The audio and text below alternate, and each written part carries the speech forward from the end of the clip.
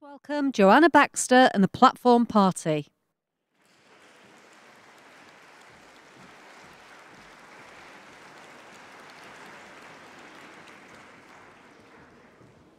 Numbers are all a bit...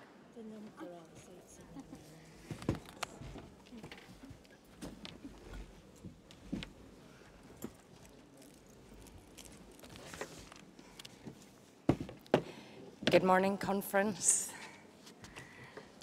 Are you recovered from the Labour Students' disco?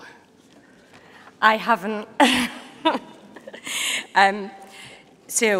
This morning we're going to take the CAC report in just a moment, but first the Chief Scrutineer is going to give us the results of yesterday's ballot.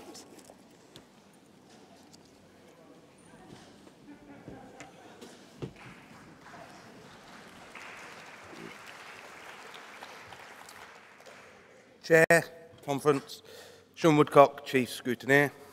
I will now report the results of the ballot held at the conference yesterday. The results for the election for the constituency section of the National Constitutional Committee, 5 members to be elected by CLP delegates only. Voting for the constituency section is recorded as actual votes cast. Votes cast are as follows. Hugh Goulbourne, 191,208. Annabelle Harle, 78,818. Jabran Hussain, 67,597. Brampreet Kaur, 173,094. Dave Levy, 50,341. Sem Moema, 192,057. Sue Pugh, 207,694. Sinead Mayer Richards, 188,721. Marion Roberts, 72,404. I therefore declare the following candidates elected: Hugh Goulbourne, Gurpreet Kaur, Sem Moema, Sue Pugh, Sinead Mayer Richards. There are no more ballots at conference this year. Thank you very much, conference.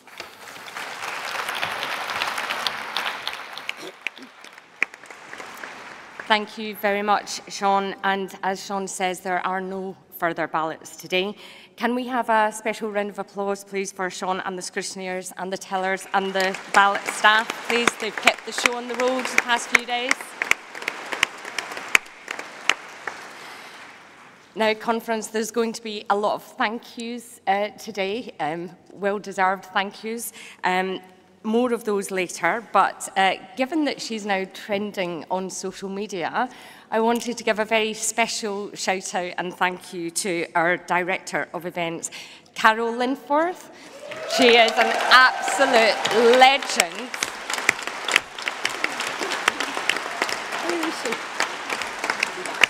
Oh. Carol is an absolute legend, and this conference would not be what it is without Carol's contribution. So thank you for everything that you do, Carol. Now, conference, we have the final CAC report of conference. Can I ask Harry to present his report?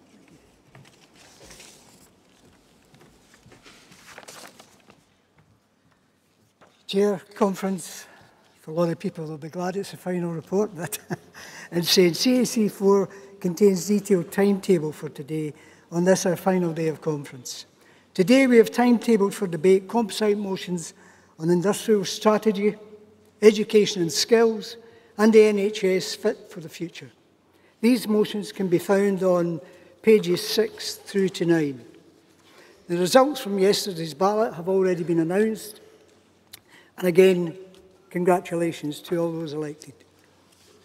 Today we have plenaries on breaking down the barriers to opportunity and on NHS Fit for the Future, as well as our international speaker, Alexander Kornienko. I hope that everyone has had a positive and productive and an enjoyable conference to date. The CAC would like to thank everyone involved and all the party staff who have delivered such a successful event. Thanks also to you, the delegates, who have spoken in our debates in a constructive and positive way, and to the NEC chairs who have done a difficult job fitting in a huge amount of work of important business at conference. We asked delegates at the beginning of conference to play their part by treating each other with dignity, kindness and respect. However, I do have to bring to conference attention that I do have to report that CAC have been made aware of cases where staff have suffered verbal abuse. Conference, this is totally unacceptable.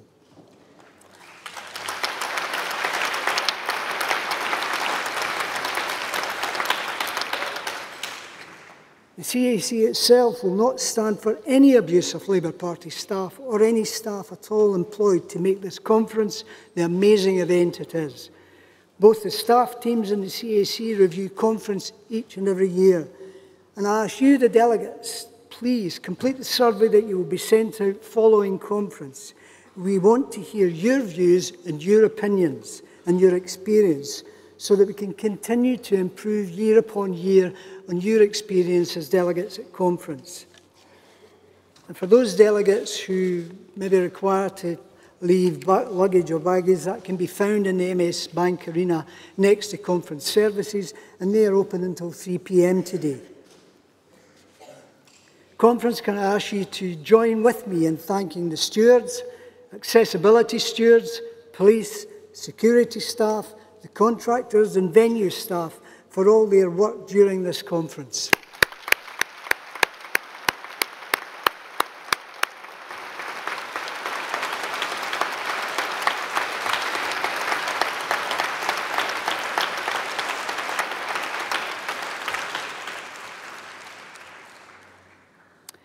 And on a personal note, I wish to thank my fellow CAC members for all their difficult role at conference and the build-up to conference. There is a lot of work and a lot of effort goes into this work by the CAC, the Secretariat and support team who are with us all the way and who, without their help and assistance, along with my colleagues in CAC, it would make it difficult. My role is the easy part of that, fronting up, delivering our message on an ongoing daily basis. And again, collectively, the CAC, often criticised, sometimes misunderstood, normally mainly the nameless faces in terms of that. Can I say that my colleagues on the CAC are in here every morning, sitting right in front of me. They're there for my moral and physical support, just in case I get rushed at this. I doubt I'll get any glitter on me. But at the end of the day, the issue will be that they are there. Again, I'd like to place on record my personal thanks for all the work that they do, all the support that they give me. And again, they've been a pleasure to work with. And I will sadly miss their involvement and participation. So, from CAC, I wish you all an enjoyable and final day at conference and a safe journey home following the conclusion of conference. Conference, I submit my report. Thank you.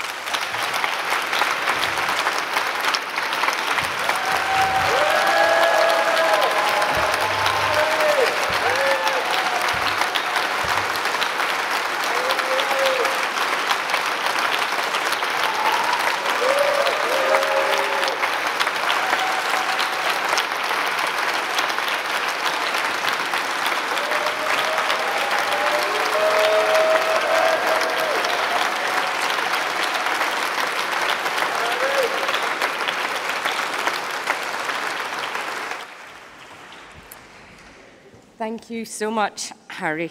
Can I ask if anyone wants to ask any questions or raise any points on the Conference Arrangements Committee report? I have a delegate there.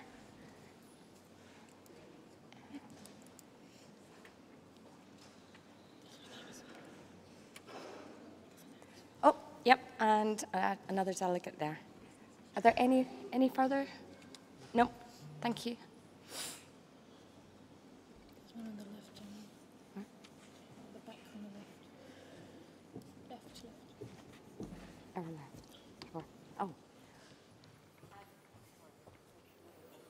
Okay. Thank you, Conference. And thank you, Harry, for his report and for an excellent conference. I would like to, I'm a bit hard of hearing, so I may have missed it, but in the report, I think there was something missing.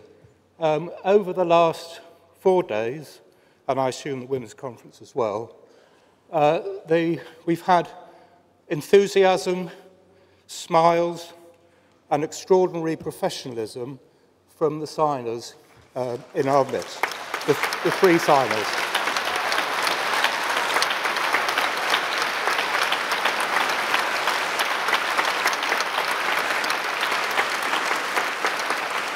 I think some of us who have been going to conferences long enough will remember that the signers used to sit right at the end of the podium, and anyone who needed their services had to huddle round that area. And now we have our signers up on the screen. And I hope someone on the panel will be able to give a thanks to them. Thank you.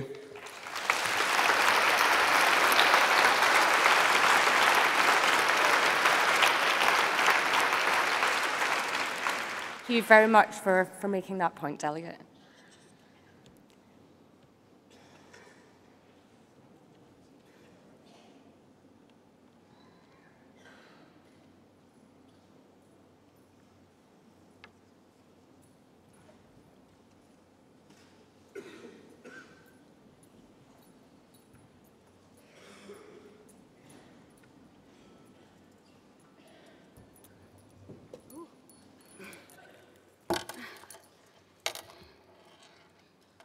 Good morning, Conference. My name's Debbie Armiger from Lincoln CLP. Conference, I would like to address an urgent matter of concern that has unfortunately affected my time at Conference.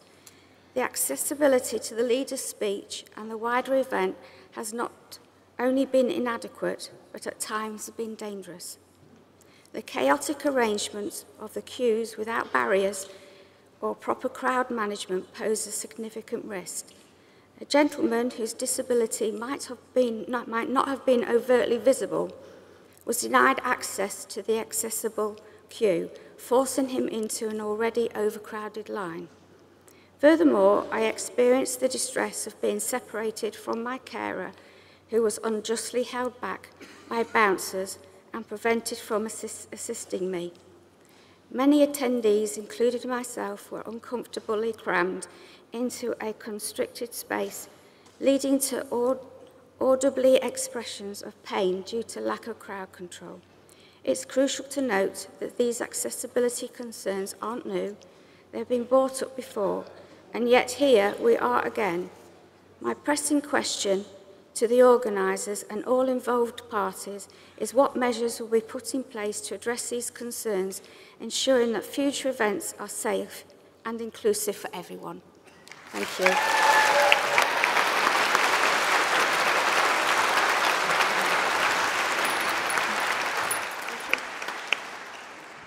Thank you, Delegate.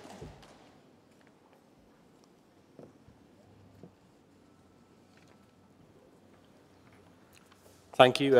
Ethan Jones, Clwyd South CLP. It's just a point on the CAC report this morning on page 9, Appendix 1 ballot results.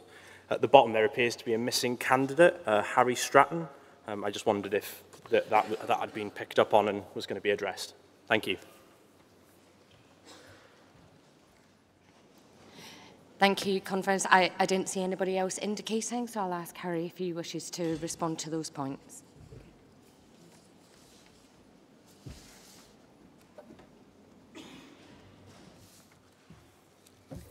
Thank you for the questions. In context of the question raised by Ethan, all eligible candidates were in the ballot and contained there. With regards to the issues regarding Debbie, in terms of that, we are aware of the issues that presented itself yesterday in gaining access. In particular, that's been referenced to the CAC and will form part of the work that is being done during the course of the year. And again, accessibility issues, we have working with us, we have dedicated Katrina Murray on the CAC, who will be working closely with our accessibility stewards, again, as we move forward into next year. We do regret that that was a situation that arose. It certainly was not the intention, and we will work tirelessly, and the committee will work tirelessly to ensure that this is not repeated going forward. Again, thank you for bringing that to our attention. We report with regard to signers, again, my sincere apologies if people feel that they've been left out. And covering trying to be a multitude, trying to name individuals is always difficult.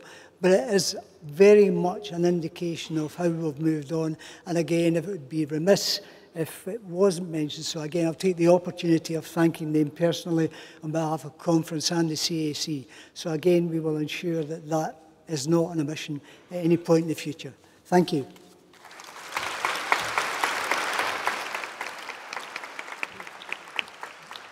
Thank you, Harry. If you can stay on the stage. Conference, you might not realise this, but this will be Harry's last year on the CAC. He has been on the CAC for 19 years.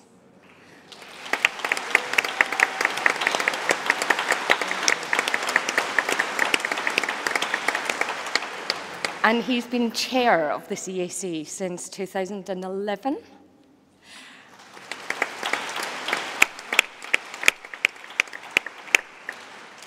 Harry is kindness and professionalism to his core, and he has been a constant reassuring presence when almost everything around him has changed.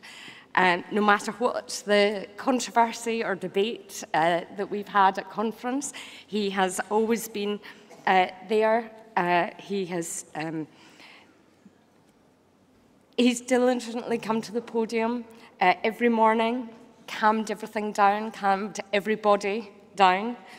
And on behalf of the whole party and Conference, Harry, I just want to move a motion of thanks to you. Thank you.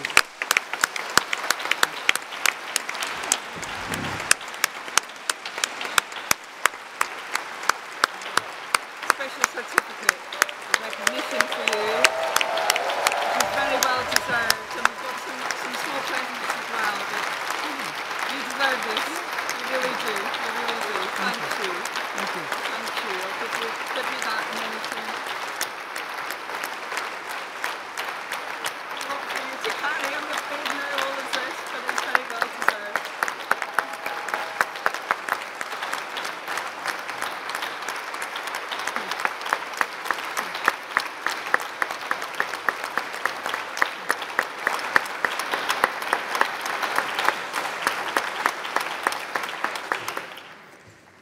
Just to say thank you, conference. An honour I never expected, and it's been a pleasure being on the CAC. I think they were wondering how they could get rid of me as chair anyway, but never mind. I mean, it's been a wonderful time, and I wish you all the best going forward. I'll be watching from afar, or I'll be here anyway, in terms of next year. But again, wonderful conference.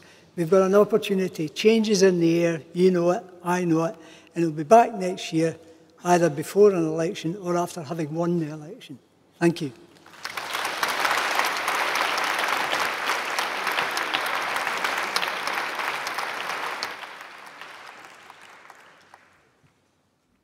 Harry has always been the best dressed person at conference as well.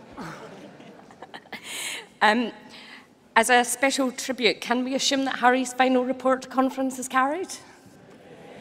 Thank you very much. So, delegates, we're now ready for the next mission plenary, breaking down the barriers to opportunity. We have two composite motions today, one in this session and one in the next session. In this session, we will be taking composite 12 on the industrial strategy, education and skills. The first speaker is Jane Kirkham, a teaching assistant and Labour's candidate for Truro and Falmouth.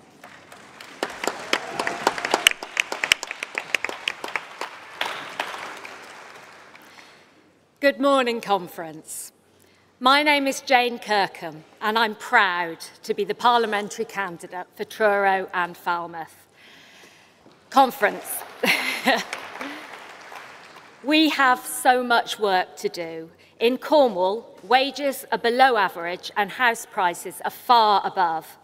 We have a bright future in renewables, digital, arts, in people, but we need the skills, the training and the education to take advantage of it.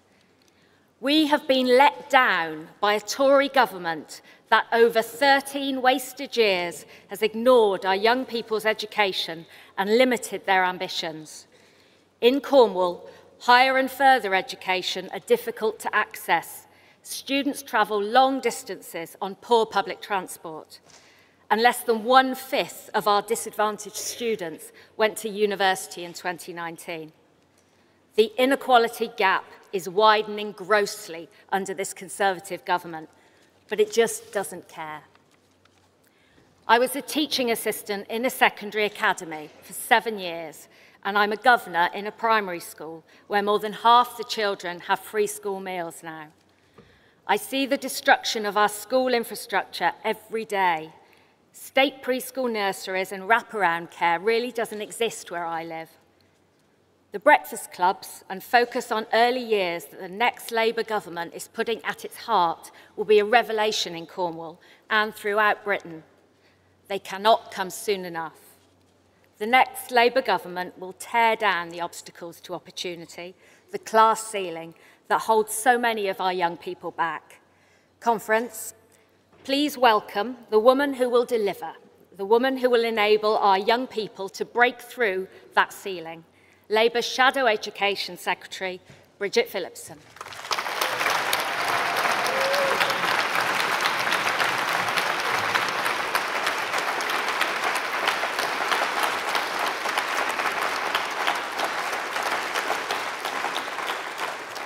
Thank you, Jane, and thank you, conference.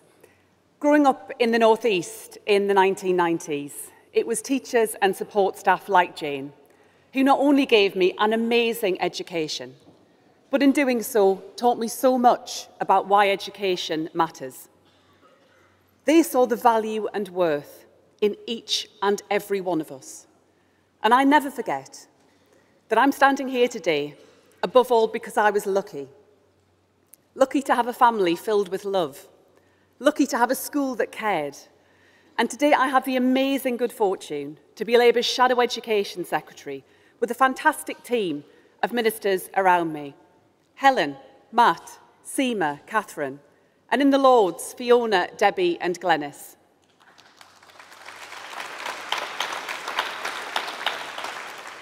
But conference, it goes to the heart of all of our values, that life should not come down to luck, that opportunity belongs to everyone, that the role of government is to extend opportunity, fundamentally to extend freedoms to each of us and to all of us. Freedom from fear, from ignorance, from illness, freedom from insecurity, from injustice and from poverty, freedom to achieve and to succeed, to learn and enjoy, to take part and to speak out. These are the opportunities which for 13 years this government has ripped away. Those are the freedoms our children deserve, and it is the future which once again a Labour government will give them.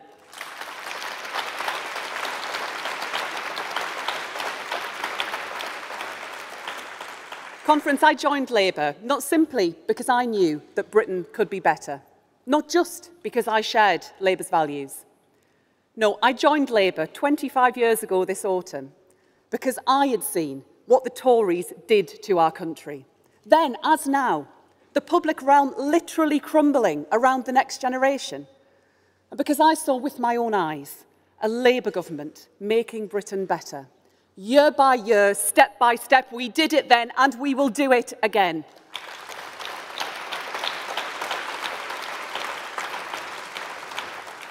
And just as life shouldn't come down to luck, government cannot be left to chance. It's why Keira set out the 5 missions we will take from opposition into government. Because to be Labour is to believe that the future is something we shape together, not face alone. Conference, our missions speak to that ambition, that determination, that faith in our collective strength. Rising growth, falling crime, healthier lives, greener energy, and the greatest of all, a determination that for each of us and for all of us, background will be no barrier to opportunity, and education is the key to that.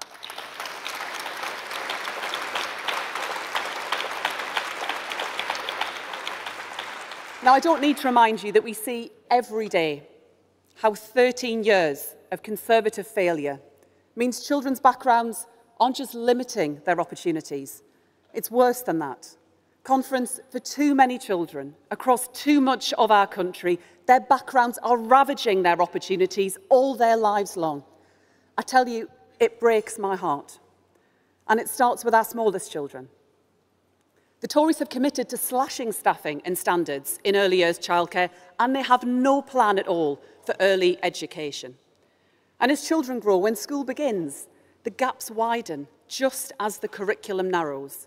Because for our children, the teachers aren't there, aren't qualified, or it isn't their subject. The buildings are turning to dust. And just on Friday, we found out that the Conservatives had botched next year's schools budget by a staggering £370 million. The mess that the next Labour government is going to have to sort out in education simply beggars belief. Now, Conference, every parent wants the best for their children. Every parent, not just those who can afford it. Aspiration and ambition are for everyone, and so too must be excellence and opportunity.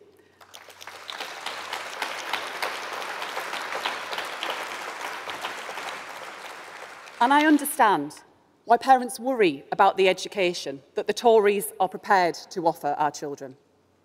Parents want their children to read and write, to master maths, but they want a lot more than that too. They want their children to learn about the joy of life too, to delight in music, to enjoy sport, to experience the beauty of art, and to know the wonder of science.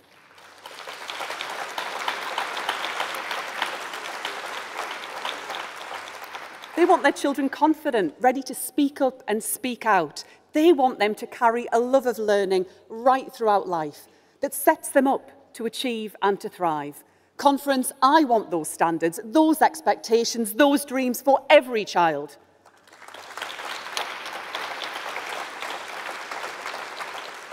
Because I worry that for too many children, that fire that education should kindle in every mind, it doesn't start or it doesn't catch. Now, the Prime Minister talks about extending maths to 18. But if young people hate maths at 16, it's just too late. These problems need to be tackled early, not left to fester.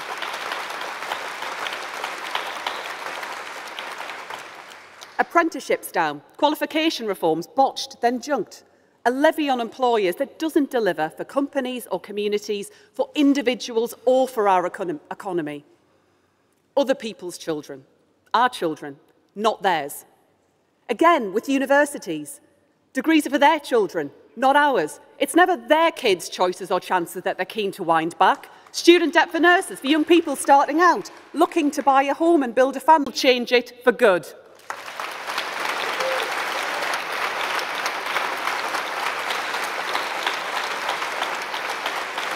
In every part of our system, in every year of our children's lives, in every corner of our country, Labour will be the party of high and rising standards.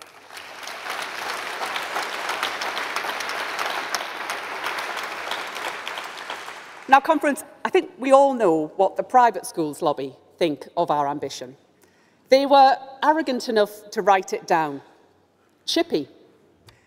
And if they or anyone else doubt my determination to deliver on our dream, then I have a very simple message for them. Chippy people make the change that matters. I will make the change that matters. Together we will make the change that matters. We will end the tax breaks that private schools enjoy to deliver high and rising standards in every school and for every child.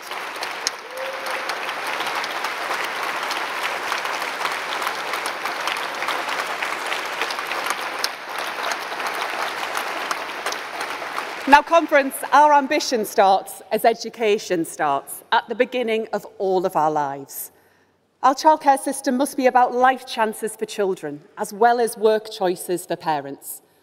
That's why I am determined that new investment in childcare comes with ambitious reform, to ensure that early education is available in every corner of our country, for every family and for every child. To drive up standards for our youngest children and lift up the amazing people who support and teach them. It's why we'll end restrictions on councils delivering childcare. It's why today I'm announcing that Sir David Bell, former primary school teacher and former Chief Inspector of Schools, will lead Labour's work to develop the early years plan the next generation deserve.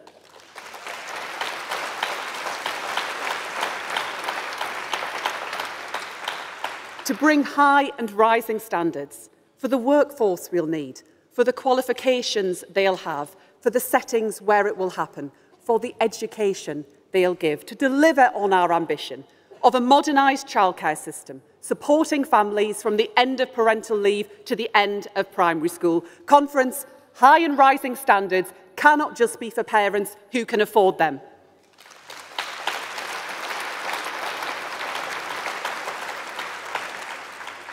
I want them for my children, for your children, for all of our children.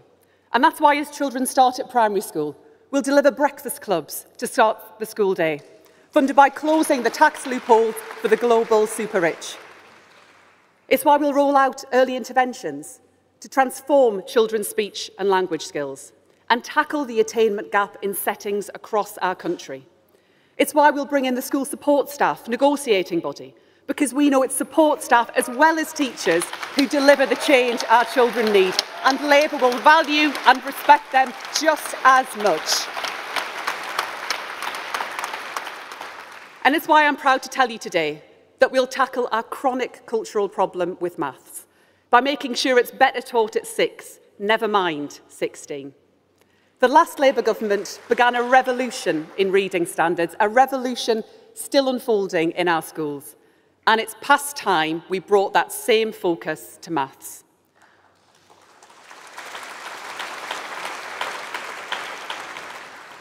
One in 4 of our children leave primary school without the maths they need. That is a disaster.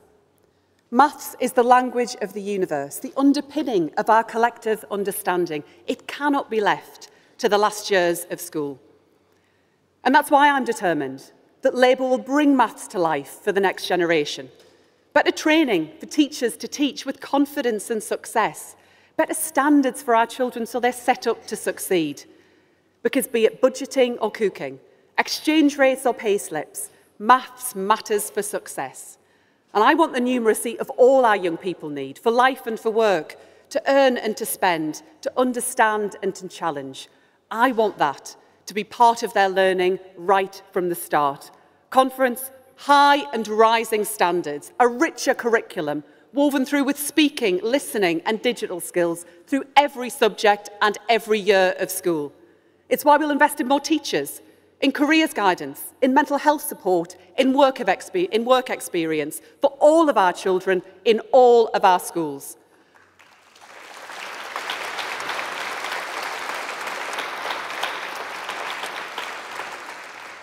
And we'll deliver those standards, not by ending inspection, but by improving it, with annual checks for the issues that matter most. And we won't stop there, because education doesn't end there.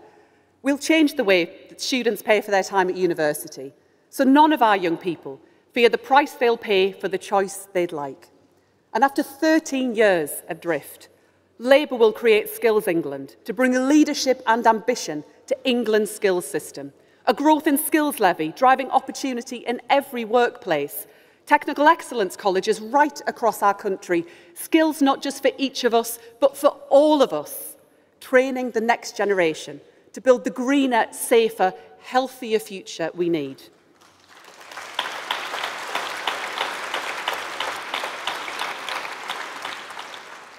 Ours will be a government with not just vision, but drive. Not just a dream, but a plan. Conference, the difference between us and the Conservatives isn't just about values, competence or ideas. It's simpler than that. It's all about hope. Not just hope for each of us, but hope for all of us. Hope for our society and our country, as well as ourselves and our families. Hope that our greatest days are yet to come. Conference, Labour will again bring hope to a new generation. Labour is the party for the future we all deserve. Thank you very much.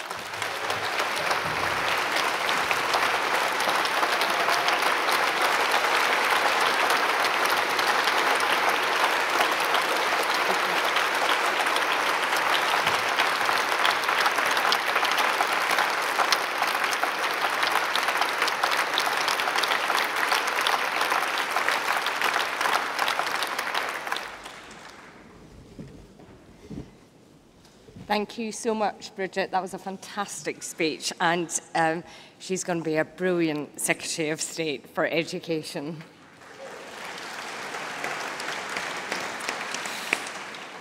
Now, Conference, we move our composite motion listed from page 8 of the CAC report. Can I ask delegates moving motions to please register at the Speaker's desk? We start with composite 12, the Industrial Strategy, Education and Skills, to be moved by Unison and seconded by Usdaw.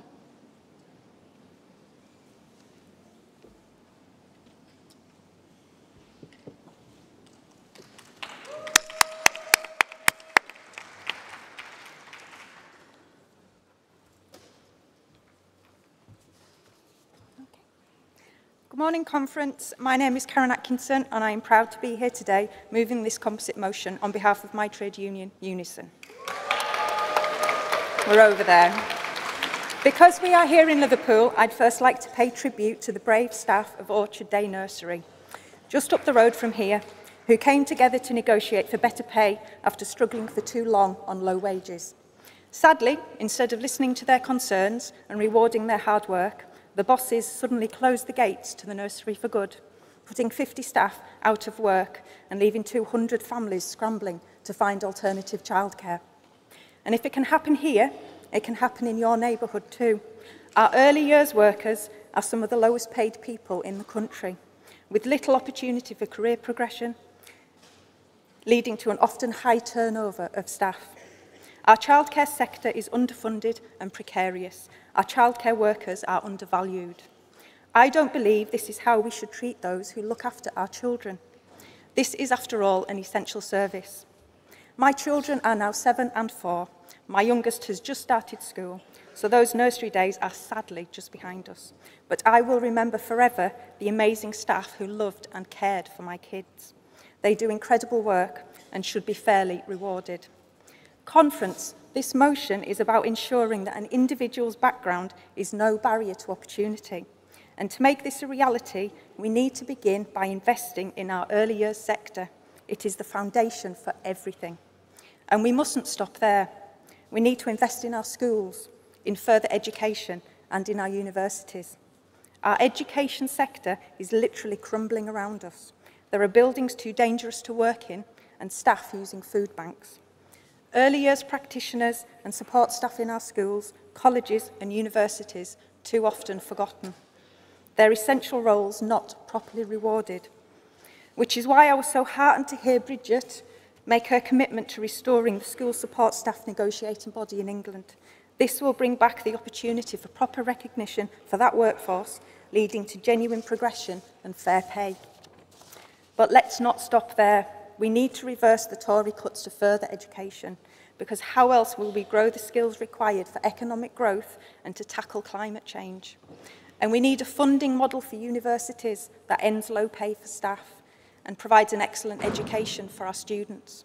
Because Conference, education is the bedrock of economic growth, of good jobs and of the just transition that will create green jobs for everyone's future. Education opens doors, but only when we invest in the staff who make it possible. Conference, please support this motion.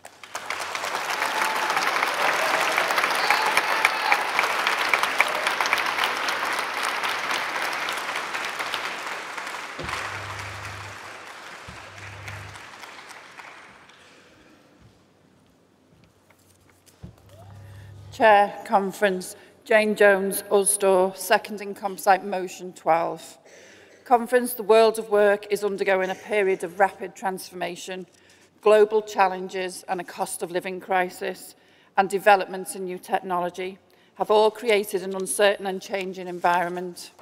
And choices made by successive Tory governments have seriously undermined skills and development.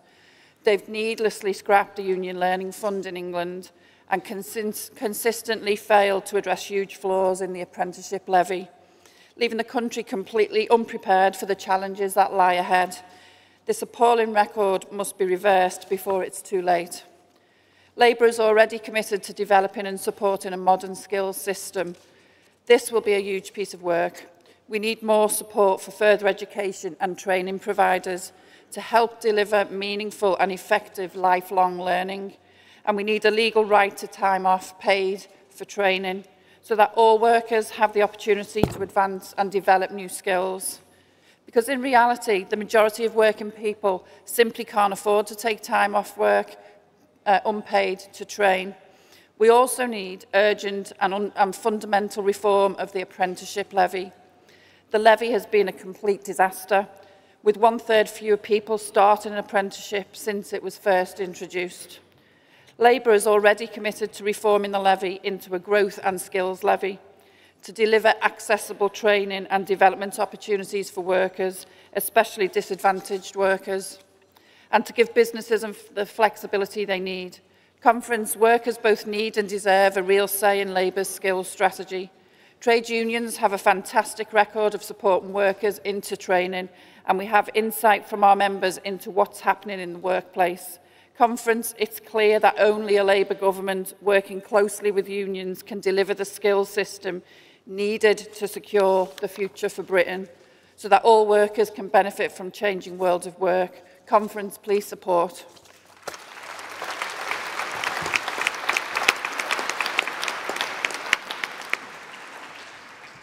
Thank you for those contributions. We're now going to open up to discussions from the floor. I will pick speakers in rounds of 4.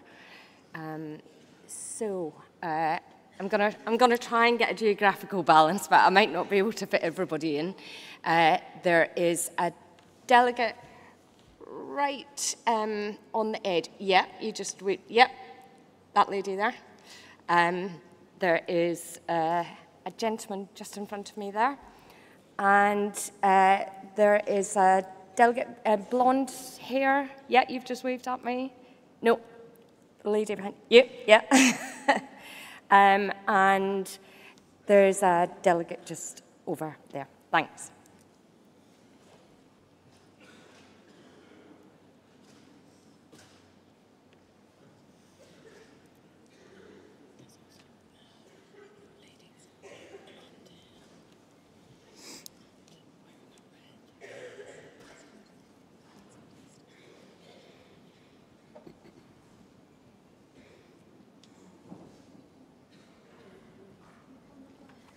Good morning, conference.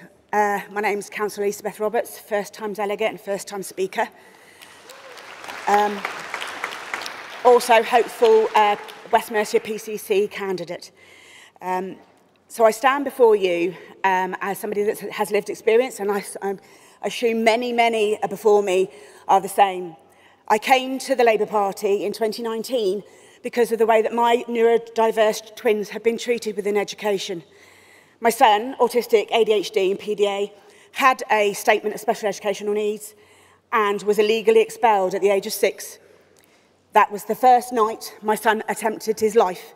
I caught him within seconds of hanging from his cabin bed because the headmistress had said, and I quote, he wasn't good enough for mainstream education. And since then, I have been fighting on behalf of him and 3,000 other families within Shropshire. We have... Thank you.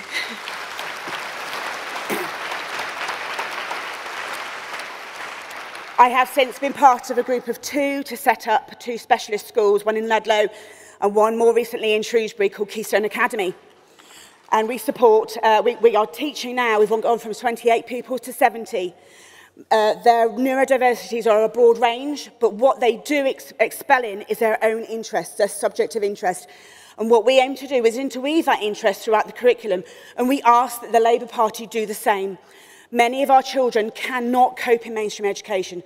They're so badly traumatised by how they have been, the saying is, smacked on a round head into a square hole. You lose so many fabulous parts of our young people, and they really struggle to come back. Many are trauma-based and are really struggling to survive, never mind be educated. So my request from thousands across the entire United Kingdom is please educate our neurodiverse children as they would like to be taught and understand that what drives them can really support their need. My eldest twin, her experience was going through dance. She now dances on and off with the English National Ballet. And it proves to you, conference, that our children, if given the right support and the understanding that makes the whole of the neurodiverse pupil, we can make them thrive. We can enable them to be fantastic members of our community. I also worked in Shrewsbury Prison, and it was thought then that 75% of the prison population are undiagnosed neurodiverse. And they have got to that point because they have self-medicated, because the Child and Adolescent Mental Health Service has not been there to support them due to cuts by Conservatives. So I really do push for everyone to support this motion. Thank you very much for letting me speak.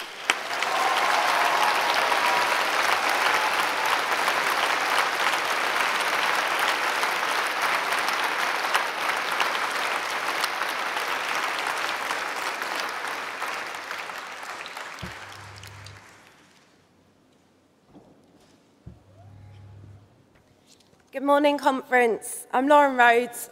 Despite my accent, I'm here proudly representing Glasgow Kelvin. I'd like to talk about access to the arts and culture. Despite describing themselves as the natural defenders of our customs and heritage, the Conservatives have created a crisis in our civic museums and heritage services. Their total lack of seriousness is demonstrated by the fact we have had 12 Secretaries of State for DCMS over the last 13 years. And 13 years of austerity and the cost of living crisis have left our sector reeling. It is an honour and a privilege to work in museums and heritage, providing the backdrop to people's precious memories. But there has also been pain, as restructures and redundancies have led to a huge loss of knowledge and expertise and opportunities, especially in learning, education and outreach. Education doesn't just take place in schools. We know that the arts, creative learning and cultural visits enrich a young person's educational experience. And in some parts of the country, just only over half of the children in schools experience a cultural visit. Museums increase our sense of well-being. They help us feel proud of where we come from. They can inspire, challenge and stimulate us, and cultural visits are proven to help mental health. Not only this, but last winter our museums provided a lifeline, providing warm banks for communities. Museums enhance everyone's life chances by breaking down barriers, and despite the ongoing cuts and the attempts to drag us into their culture wars, we continue to strive to do this through active public participation, working with our local communities and sharing our collections and knowledge. That's why I'm so happy to hear about Labour's National Cultural Infrastructure Plan and to hear how Thangam Debonair and Bridget Phillipson have been working together to embed cultural and creative education through this mission, to break down barriers to opportunities. Museums change lives, and so will a Labour government. Thank you.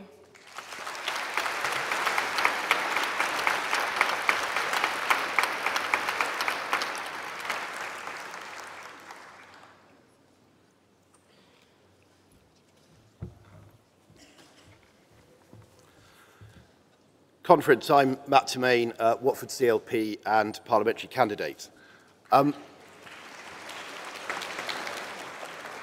Thank you. Conference, I want to talk to you about opportunity and access to it. When I was a child, I went to the local state school. And there, the children that I mixed with had parents who came from a very broad section of society. They were nurses, mechanics, airline pilots, and accountants.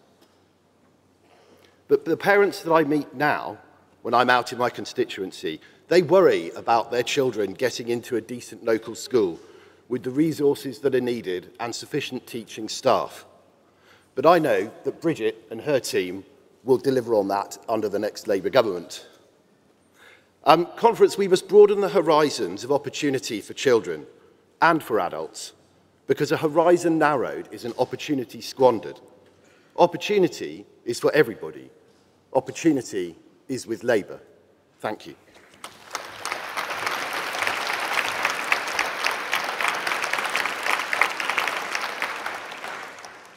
And just before the next delegate speaks, I'll take the next round of contributions, if that's okay.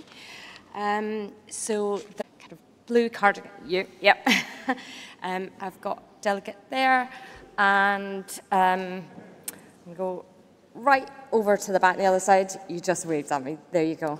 Right at the back. You're standing up. Yep. and the delegate just there. Yep. Thank you. James Whiting, Associates Education Association. Good morning, Conference. I want to say a little bit about teachers, and I think Labour Conference is in a difficult position regarding teachers. I've been a member of this party for 40 years, and I have not been able to come to conference until I retired. And of course, the teaching unions are not affiliated, as are the unions representing support staff. So maybe a little bit of a gap in some of the voices that Labour conferences hear. First of all, I want to speak in favour of the composite. I've got some suggested improvements to it, but I want to start by saying that teachers need support because they are invaluable, and we support getting a proper training programme, a proper salary programme for those staff. Now, one little bit in your motion mentions the word schools. Actually, over half of our schools are now academies. And I also welcome what Bridget said about freedom. And what I'm hoping, too, is that teachers get back, and support staff, get back some of the professional autonomy they've lost over the Tory years. This is the morning of a teacher now going into a secondary school with their tutor group. They have to follow a microscript. And on that script it says, welcome to class. Tell them 1 minute, 2nd minute, get out your reading books. 3rd minute, put the reading books down on the table. 4th minute, remind them of the behaviour policy. 5 minutes, start reading. It's like that. There are teachers having to do that. It's no wonder that there are 75% of teachers that are saying, I'm thinking of leaving. We need to turn that around. We need to make sure that teachers have their professionalism back. Could you wind up, please, Delegate? Yeah, one of the other things I think we need, and very quickly, is we need a proper pay for teachers across academies, across all schools. Thank you. Thank you very much for listening, Conference.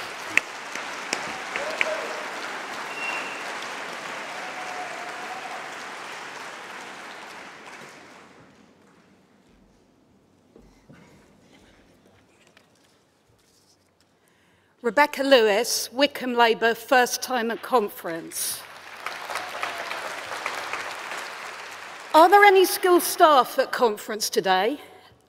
So I've been teaching for 20 years, and I think you'll join with me in agreeing that this is the worst things have ever been in education. So when I listened to Rishi's speech the other day, and he said what he is proudest of in the Conservatives' record since 2010 is their record in education, I nearly fell off my chair. So something that Keir said yesterday has really stayed with me. It's not that Rishi is lying, it's that he can't see the country before him. That's because the Tories don't send their children to schools like mine, schools where we're short-staffed every day because our support staff are leaving for better paid jobs in retail, schools where we have children self-harming in front of us in our classrooms because the waiting list for CAMHS is 2 years, schools where we have children going to sleep in our classrooms because they live in such overcrowded housing they are sharing beds with their siblings. Our head teacher is cleaning the school because the local private school has poached our caretaker. I talked to a young man in Wickham CLP. He's 16 years old.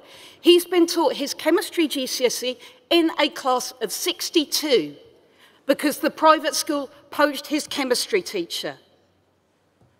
I urge you to support Composite 12 and make this chippy woman the next education minister.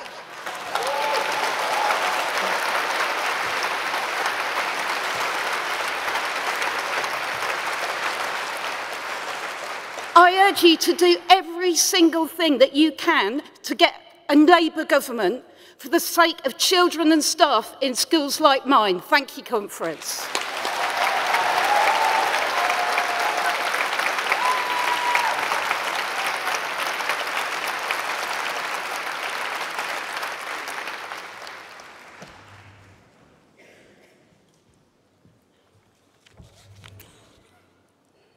Hi, I'm Lauren Dingsdale, and I'm the delegate for Eltham CLP in South East London.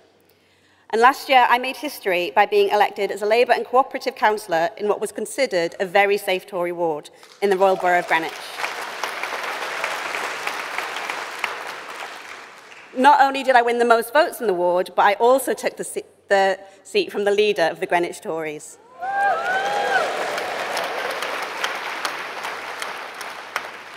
I'm speaking today to support the motion on industrial strategy, education and skills. In the modern world, we need to ensure we're constantly training and upskilling our workforce, giving opportunities to highly skilled jobs for everyone across Britain. I have 2 small children, 2 very energetic preschoolers, and I want to grow up in a country where my children had the same opportunities that I did. I was 10 when Labour came into power, and I benefited immeasurably from a government that really cared about education, education, education. I grew up in a normal working family in the northeast of England in Middlesbrough.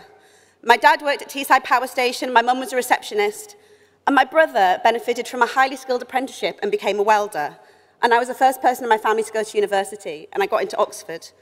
All kids should have the opportunity to make the most of their talents, wherever they come from. From high-quality apprenticeships to improving access to our top universities for our state school students. Where you've come from shouldn't affect where you're going. But under 13 years of the Tory government, the class ceiling has never been higher. But to give our kids the opportunities they deserve, we need to start at the beginning. As a mum of young children, I am painfully aware of the problems we have in our early years sector. Too many parents, particularly women, are having to give up work or reduce their hours because they cannot afford childcare. This has so many knock-on effects. It affects their career paths and their earning potential. It causes skills gap in our workforces, but it also affects the life chances of our children. Studies have shown that children who've had good early years provision already start primary school with a massive head start. If we want to break down barriers to opportunity, we need an education system that works from the very beginning. We need to support our teachers, and we need to give parents the opportunities to keep working if they want to. Thank you, Delegate. Thank you.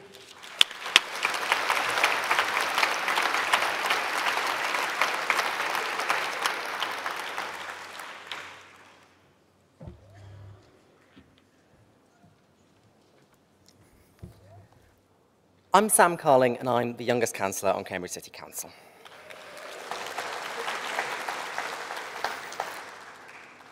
Conference, there is a reason that in 1996 the words education, education and education resonated so strongly with the British people. Education and skills underpin our whole society, and in these long 13 years of opposition, Labour in local government has never forgotten that. We are working to deliver the skills programmes we need across our economy, including training in retrofitting and the broader green sector, equipping small businesses and individual workers throughout our country to level up our infrastructure and create jobs in the process. I am proud to represent my council in that work at our combined authority under our phenomenal Labour Metro Mayor, Dr. Nick Johnson. But Conference, we are being held back by a national government that refuses to delegate to us the powers and, crucially, the funding that we need to do it right. Imagine how much we would achieve in skills with a Labour government in Westminster backing and building upon the work of our councillors, mayors and other representatives in our work in the nations and regions. Working hand in hand, we will deliver meaningful lifelong learning, ensuring everyone has the opportunity to achieve their ambitions. The whole country saw how little the Conservatives care about our young people when they threw exam grades under the bus during the pandemic. But anyone that knows the education system has been seeing and experiencing that lack of care for years. When I was going through school in a rural part of the northeast of England, I could see the impact of the Tories' callous funding cuts year on year. First, they closed the sixth form. After that, creative courses started to be closed. Cutting language courses soon followed. Extracurricular activities stalled and dwindled. And when the education system is failing our children, their ambition and ability to achieve is so heavily stunted. Adding more years of higher-level maths and English will not fix the problems that start in earlier years of school. We have to revitalise the whole system and give the phenomenal people that work within it the recognition and remuneration that they need and deserve. All of our educators deserve so much better. Our children deserve so much better. So let's deliver something so much better. Thank you, Conference.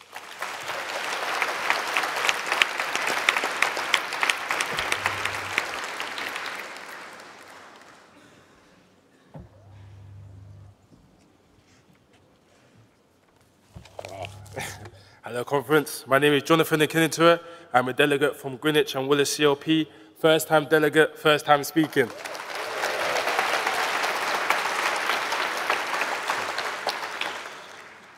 I am supporting Composite Motion 12, Industrial Strategy, Education and Skills.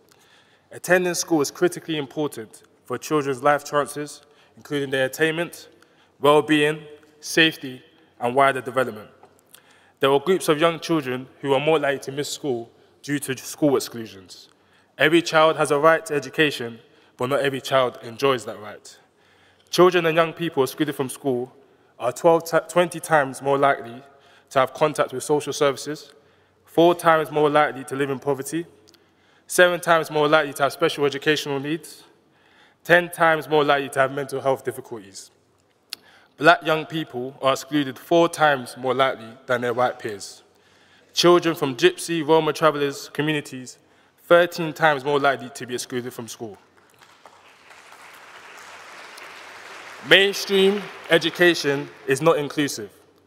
I myself was excluded from school because I struggled with anxiety and I had learning difficulties. I was labelled as aggressive and disruptive, but I never received any pastoral or mental health support. My mother paid for me and my twin brother to complete our GCSE exams and A-levels, in which I'm here to stand here today as a delegate.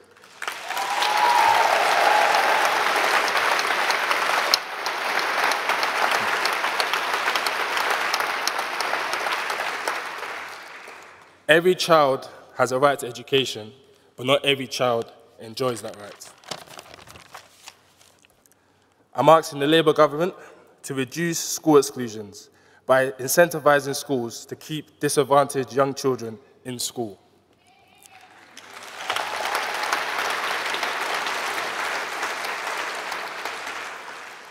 We need to equip schools with resources to cater for additional needs. So I agree with Labour's plan to help with teacher training, help teachers to understand and walk with vulnerable young children, motivate teachers to let them know that these are the future leaders of our generation. Thank you, Conference.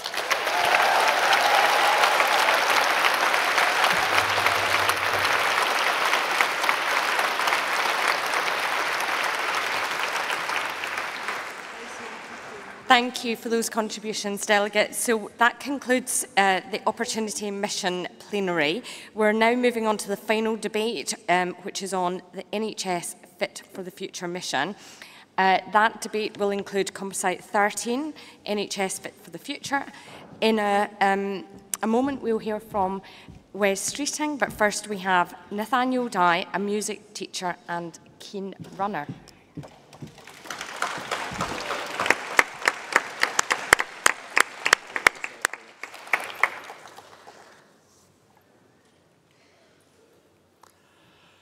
Where do you see yourself in 5 years' time? I hope that everyone here would reply with, in government.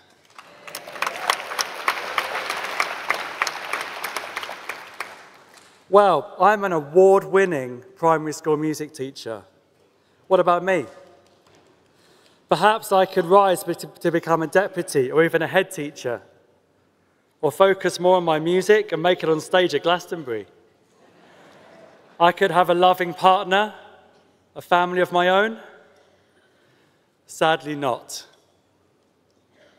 Because I have stage 4 incurable bowel cancer, and in 5 years, it's all but certain that I will be dead. No career, no family, no opportunity. Cancer has robbed me of a promising future. Recently, I've been through chemotherapy and life-threatening emergency surgery, but this isn't the first time I've found myself in the caring hands of our NHS. Born at 28 weeks, I began my short life fighting for it in an incubator. I continue to fight by using every blessed window of wellness to live as fully as possible, with as many marathons and ultra-marathons as my dwindling health allows. That's true.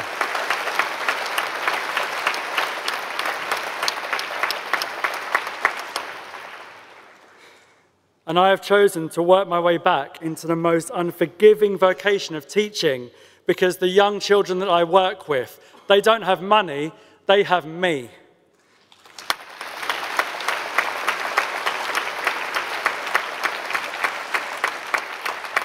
And strange as it may sound, I can't think of a better use for the time I have left.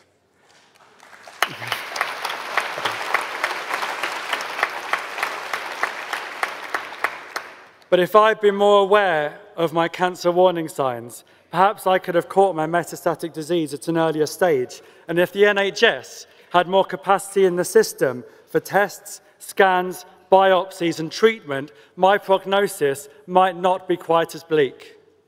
From GP contact to chemotherapy, just in time for my 37th birthday, I waited 15 weeks. This was all meant to happen within 62 days.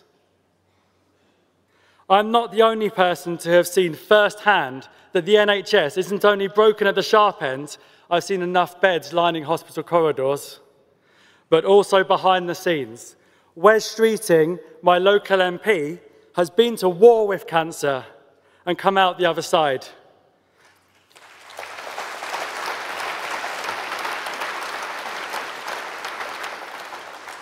Take it from me. This tells you a lot about a person.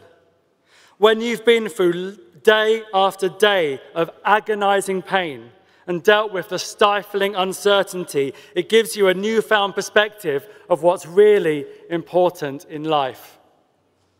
People often wonder why I'm not tucked up in bed waiting to die.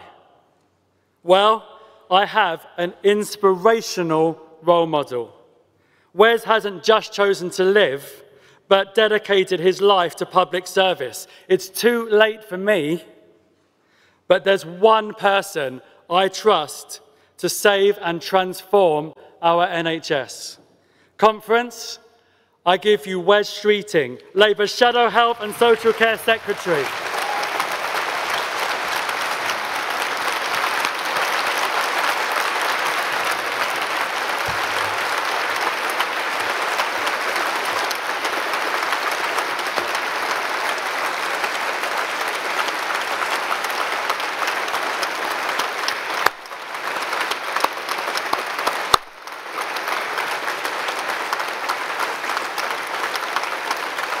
Thank you.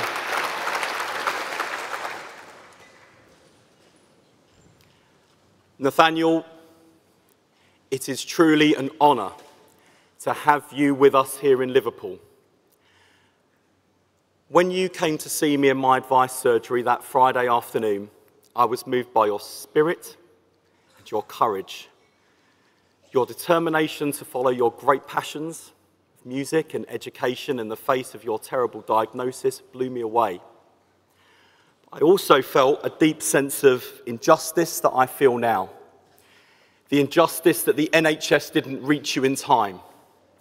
The injustice that delay meant the difference between life and death. As a cancer survivor, it shakes me to my core. I owe my life to the NHS because it was there for me when I needed it. And not many people find themselves in a position to repay that kind of debt to the NHS, but I can. And I am determined to make sure that the NHS doesn't fail people like Nathaniel anymore.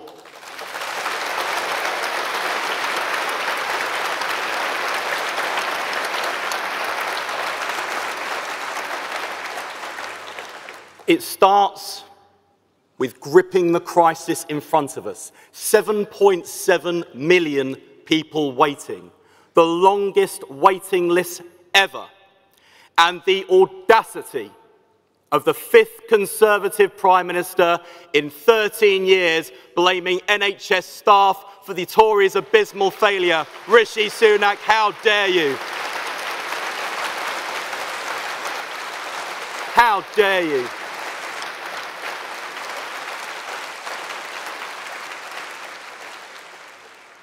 There is a window of opportunity for negotiations before the next round of strikes takes place. A serious Prime Minister would take it. But this is his government in a nutshell. Problems are there to be exploited rather than solved. Meanwhile, patients are left waiting. That's why a Labour government will take immediate action to cut waiting lists. We'll provide an extra £1.1 billion to help the NHS beat the backlog, with extra clinics at evenings and weekends, providing 2 million more appointments each year. Faster treatment for patients, extra pay for staff, the first steps to cut the waiting list and beat the Tory backlog.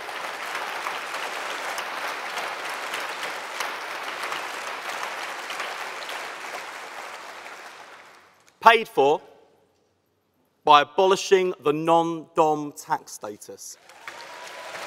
Because patients need treatment more than the wealthiest need a tax break. We've also got to deal with the immediate crisis in NHS dentistry.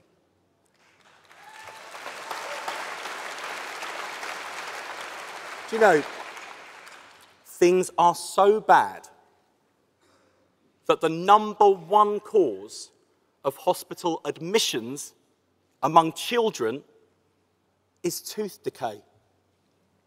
People are pulling their own teeth out with pliers because they can't get an NHS dentist.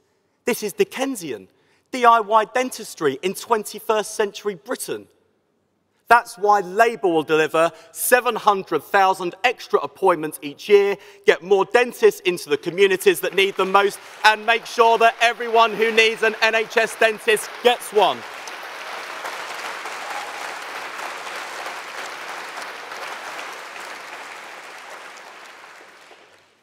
But tackling the immediate crisis isn't enough. It's our mission to get the NHS back on its feet and fit for the future. Achieving our mission will take time, investment, and reform. Reform is even more important than investment, because pouring ever-increasing amounts of money into a system that isn't working is wasteful in every sense. A waste of money we don't have, a waste of time that is running out, a waste of potential, because the NHS has got so much going for it. Labour will never abandon the founding principles of the NHS as a publicly funded public service, free at the point of use.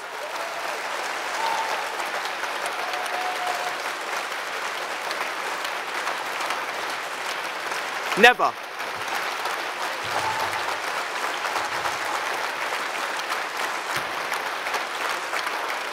And conference,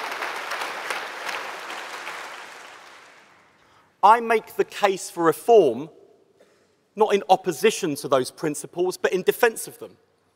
I'm blunt about the fact that the NHS is no longer the envy of the world, not to undermine it, but to reassure people that we've noticed. I argue that our NHS must modernise or die, not as a threat, but a choice. The crisis really is that existential.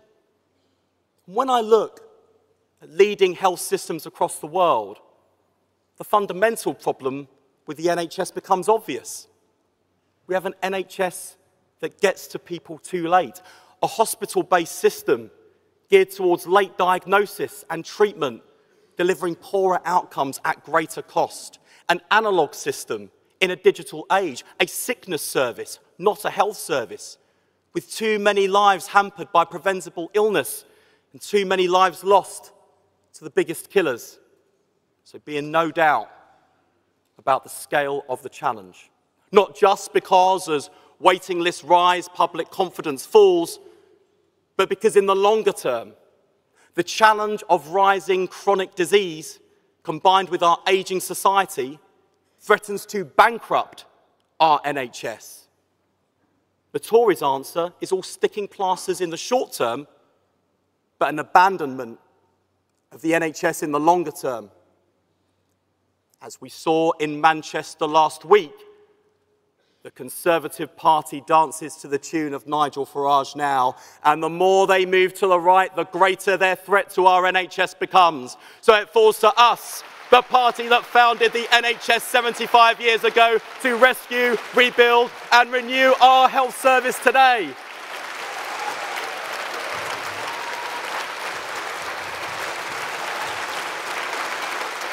And we will.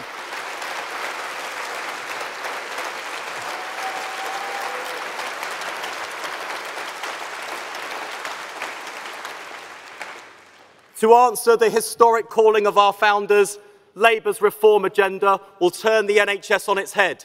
From hospital to community, analogue to digital, sickness to prevention, a neighbourhood health service as much as a national health service, pioneering cutting-edge treatment and technology, preventing ill health, not just treating it. And what gives me hope are the people working with and for the NHS today, who are leading the way to that better future.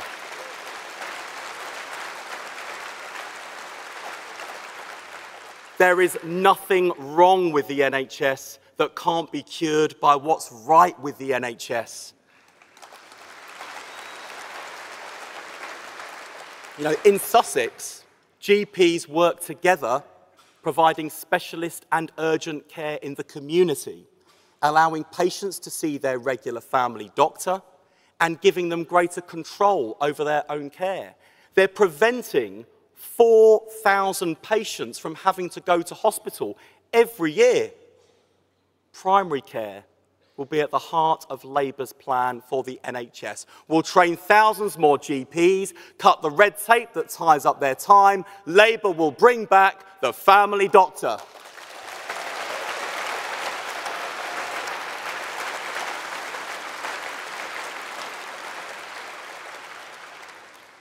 Faced with the appalling effects of the pandemic on children's mental health, schools in Bury are working with the NHS to deliver support.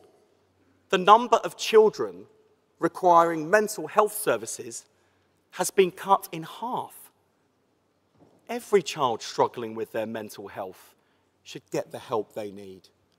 Labour will put mental health support in every school and hubs in every community, paid for by abolishing tax breaks for private schools. That's right. Politics is about choices. Labour chooses to give every child the best start in life, not just the privileged few. That's aspiration.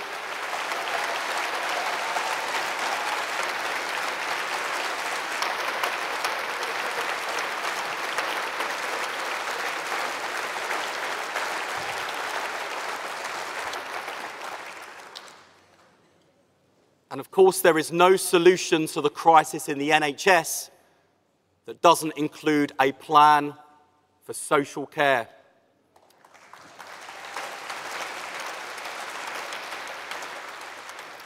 We will grip the immediate crisis in social care, starting with the workforce. And I'll have the best ally I could hope for, the former care worker turned Deputy Prime Minister, Angela Rayner.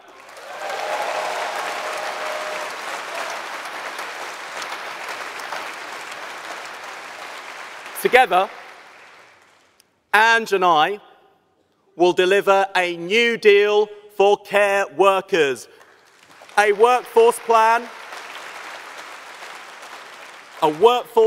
to address recruitment and retention, the professional status these remarkable people deserve, and the first ever fair pay agreement for care professionals, the first step on our 10-year plan for a national care service.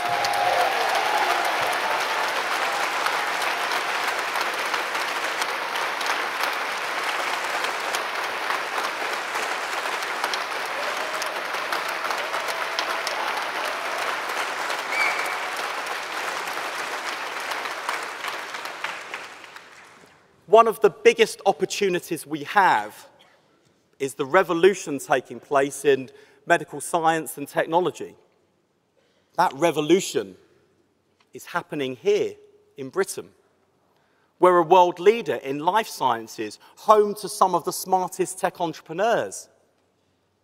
Take Moorfields Eye Hospital, where artificial intelligence identifies signs of disease on scans with an accuracy equal to world-leading experts.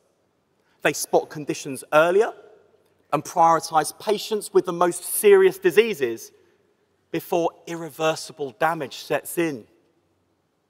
The next Labour government will arm the NHS with state-of-the-art equipment and new technology to cut waiting times. Our Fit for the Future fund will double the number of scanners in the NHS so patients are diagnosed earlier and treated faster.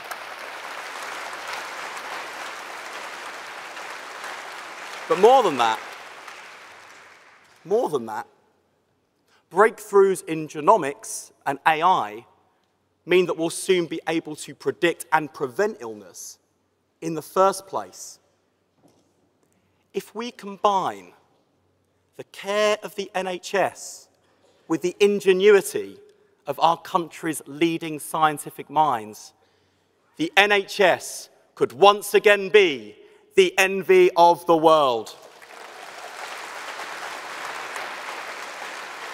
And at the heart of Keir's mission-driven approach is this simple idea. Transformation of the National Health Service must go hand in hand with a transformation of the health of the nation. A child born in Britain today should live to see the 22nd century. I want them to be part of the healthiest generation that ever lived. That's Labour's ambition for children. And we will bring it to life by taking tough action against those who are cutting our children's lives short. We will ban junk food ads targeted at children.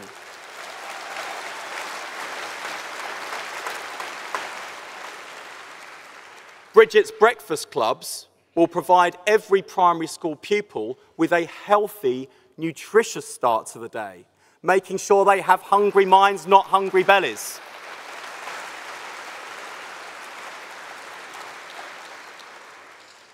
We'll introduce supervised toothbrushing to keep kids' teeth clean and keep them out of hospital.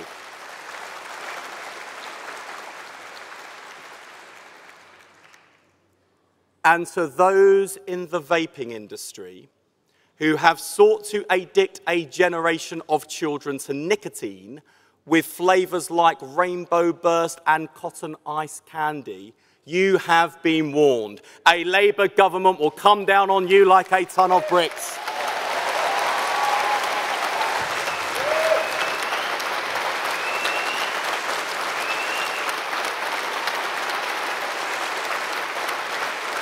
That's right.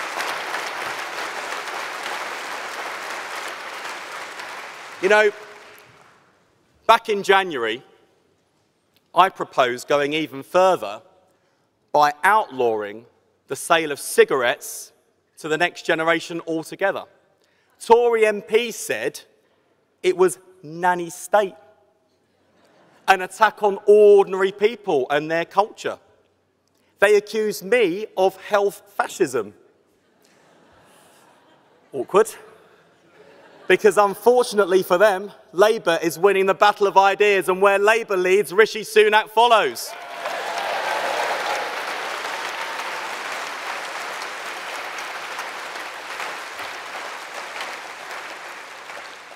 And unlike weak Rishi giving a free vote to Liz and her cronies,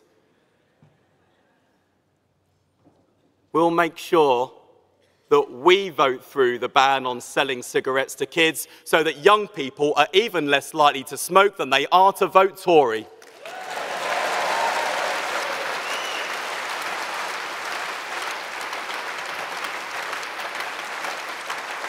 Conference, those are just the first steps of what is needed. Our reforms will be fundamental and deep. They have to be, if the NHS is to be there for us in the next 75 years, as it has been in the last 75 years. The choice at the general election is clear. We can see the future with the Tories unfolding before our eyes. A two-tier health service, where those who can afford it go private and those who can't are left behind. Our NHS reduced to a poor service for poor people. Our country viewed as the sick man of Europe.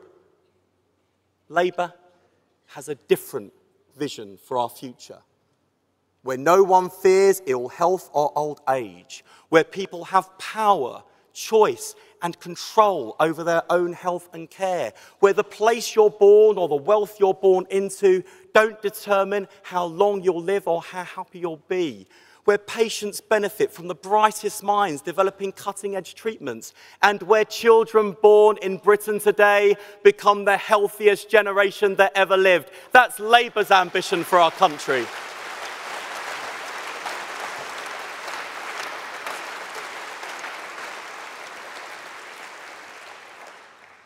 So to those who say that we're all the same, that voting never changes anything, you tell them. 13 years of Conservative government have delivered the longest waiting lists and lowest patient satisfaction on record. 13 years of Labour government delivered the shortest waiting times and the highest patient satisfaction in history. That's the Labour difference.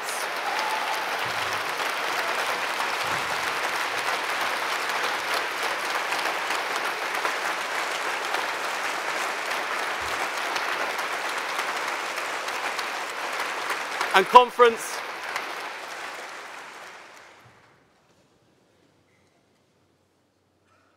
at the general election, when they ask, why Labour? You tell them. 2 million more appointments a year to cut waiting lists, 700,000 more appointments with NHS dentists, mental health support in every school, mental health hubs in every community, double the number of scanners, the biggest expansion of NHS staff in history, more doctors, more nurses, more midwives, an NHS that's there for you when you need it, back on its feet and fit for the future. So let's go out there. Let's give Britain its hope back. Let's give Britain its NHS back, together with Keir Starmer. Let's get Britain its future back. That's what we're doing. Thank you.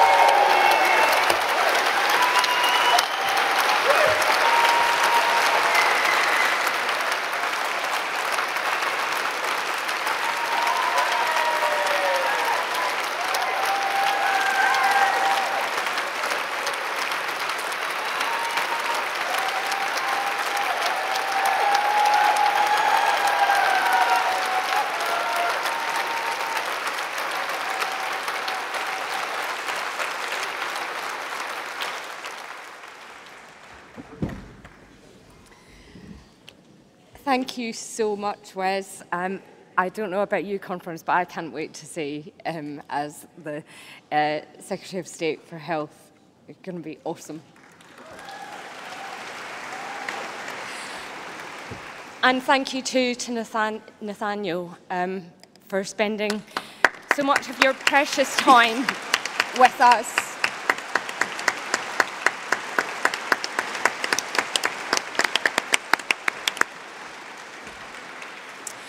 Conference, we now move our motion listed on page 10 of the CAC report. The motion is moved by Penistone and Stockbridge CLP and seconded by Feltham and Heston CLP. Can I ask delegates to register at the Speaker's desk, please?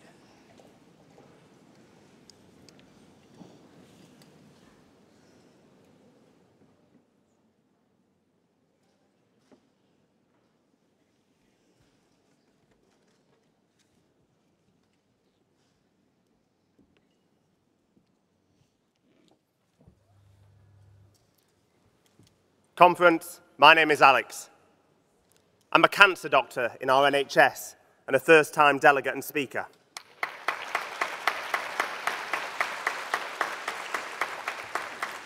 I'm also a councillor in Penistone East, which we won for the first time in 25 years in May, kicking the Tories out. I've been a doctor in our NHS for over 10 years, and I've seen this Tory government chip away at it, bit by bit by bit.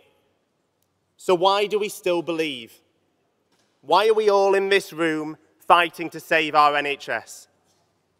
It's because the NHS has touched all of our lives. We all have our own NHS story. Mine starts mere weeks after its inception in 1948.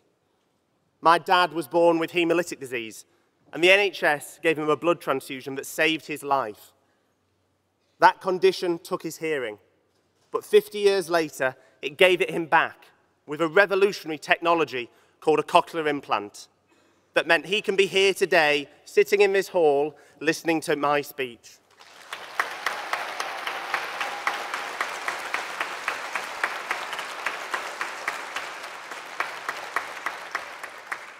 "15 years later, it saved my mum's life too.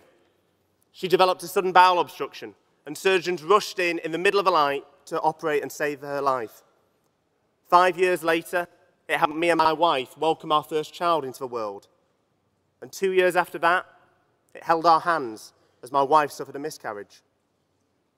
We've since helped deliver 2 happy, beautiful children to the world.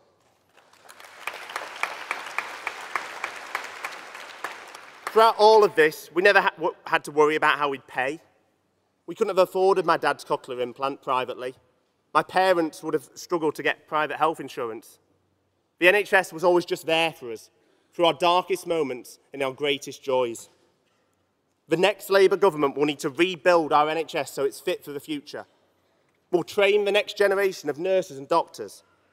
will ensure people can reliably get GP appointments again, and will support research to ensure future generations can benefit from cutting-edge care like mine did. We won't just save the NHS from the Tories, we'll rebuild it for the 21st century. The NHS is a beautiful creation, a revolutionary social policy, a Labour policy that shows how a society can truly care for those within it. But it's under threat. Earlier this year, the Tory MP for my area, Penistone and Stocksbridge, talked about alternative healthcare funding models, essentially spelling the end of the NHS. Well, I've got 4 words for her. Over my dead body.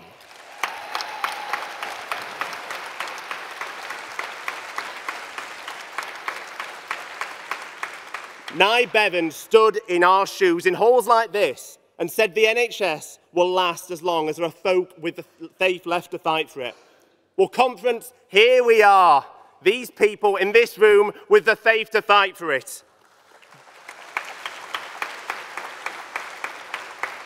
Join me in that fight by voting for this motion to start rebuilding our NHS. Thank you, conference.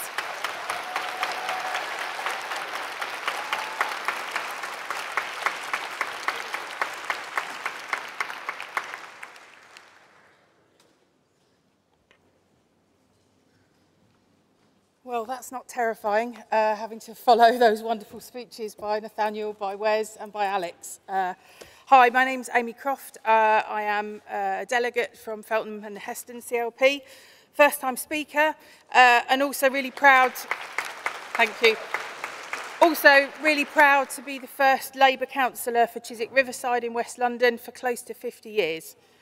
So it's cool. So there's a really deep security that we all feel in a quick, free and efficient access to diagnosis and treatment that we've been lucky enough to have. When this is not available to us, it also causes a deep sense of anxiety across the country. 13 years of Tory neglect has brought our NHS to its knees, and that is unforgivable. Conference, our NHS is not for sale, nor will it ever be. And Labour will always, always be the champion and protector of our NHS. But you cannot neglect a garden for 13 years, even the most beautiful garden, and expect to be able to just pour water on it to get it back to its former glory. You need to nurture it, you need to prune it, you need to sow, and you need to fertilise. So Labour must now rebuild our NHS fit for the future. Talk to the people on the floor, talk to the nurses, the doctors, find out what works and what doesn't work, and build on the things that the NHS does brilliantly. Strengthen our social care system to give freedom to the NHS to do its job, improve mental health services, especially for our young people, streamline procurement, invest in technology and cut the waiting times. Let's get Labour's NHS back and let's get Britain's future back. Thank you. Please support the motion.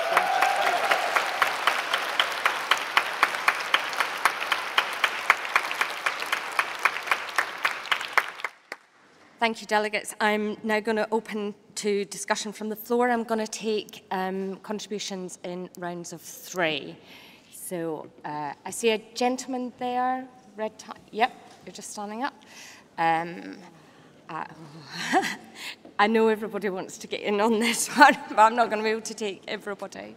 There's a woman just there with a, is that a purple cardigan? You? Yep. A lady there with a grey jacket. Yep. And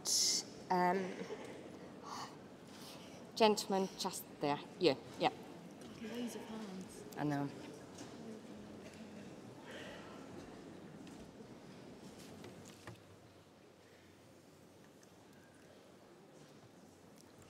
Thanks, Chair. Gordon Mackay, Unison.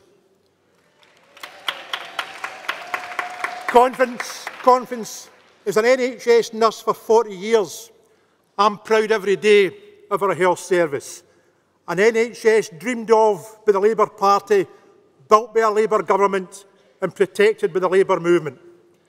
And I'm equally as proud of the Unison members who deliver that service every day to people who need it. So thank you to the nurses, the cleaners, the admin workers, the ambulance staff, the healthcare assistants, who work together as a team every single day to make people's lives better.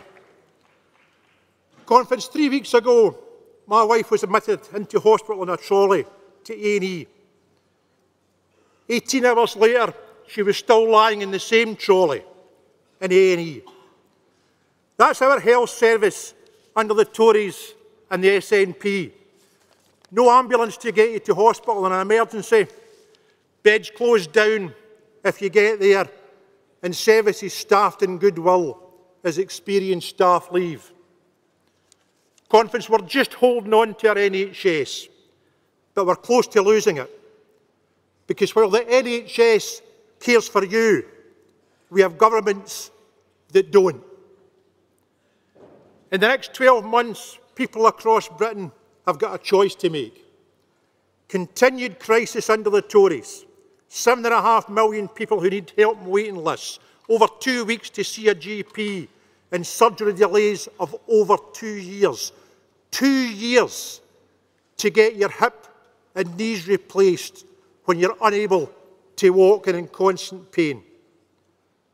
The alternative is hope under Labour, investment in treatment, proper staffing, a service there for you when you need it. Unison members in the NHS know where our choice lies. We want a better future for the people of Britain. We want an NHS fit for the future. Conference, we all want one thing. We want a Labour government. Thank you very much.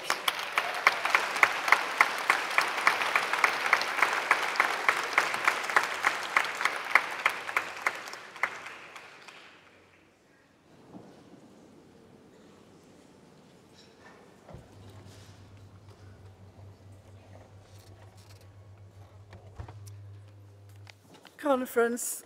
Ruth Middleton, Chair of Harrogate and Knaresborough Labour Party, speaking in favour of Composite 13. I could talk about lots of things today. The NHS has shaped my life. As a newborn baby, I lived with my family in a tuberculosis hospital in the Yorkshire countryside. I trained as a mental health nurse in the 1980s and have spent many years campaigning on the issues of mental health, women's health. I could talk of my experience of critical care, of trauma and emergency services, of rehab services and of care services as I did the other day. I could also talk about a good example last year when I was able to take advantage of a cancer service in my area that was run by volunteers, community volunteers, but employed NHS physios to work in a gym that was run by a community group and to offer free services to anybody who was affected by cancer. But what I actually want to talk to you about today is just a short story about some of the things that those of us who are in wheelchairs are facing at the moment. This is my wheelchair. It's an NHS wheelchair. Wheelchair services have been hived off in recent years to private firms. They're constantly going and competing with each other to make a profit for the people who are shareholders. They do very little to ensure that their services are useful for those of us with no mobility in my case. I don't exaggerate when I say that I feel that wheelchair services aren't part of the equation. It's true. Just a couple of examples. A few years ago, I could have lights on an NHS wheelchair. That was taken away probably about 6, 7 years ago. We don't want to encourage you to go out, not at night, not when it's dark. We actually, slowly and by little, they've taken away my mobility and my rights. I was amazed a few weeks ago to get a letter inviting me for a new assessment, to go to a new building that had been specially designed for wheelchair services. There was a sticker on the letter saying, please note, we have no accessible bathrooms and toilets at this new building at our venue. Could Yeah, you wind up, it surprised me. Sorry. I'm desperate to see things improve. I spent time recently when my chair didn't work. It cost me £1,000 to have that repaired, money that I simply don't have. I'm crowdfunding for new chairs. My chair is cobbled together, apparently as parts from different years, from different chairs. It's ridiculous. I can't be cobbled together as a person, or I have been. But I just thought I'd give you that example. It's something that's rarely talked about. Thank you. And I'm sorry to go on. Thank you.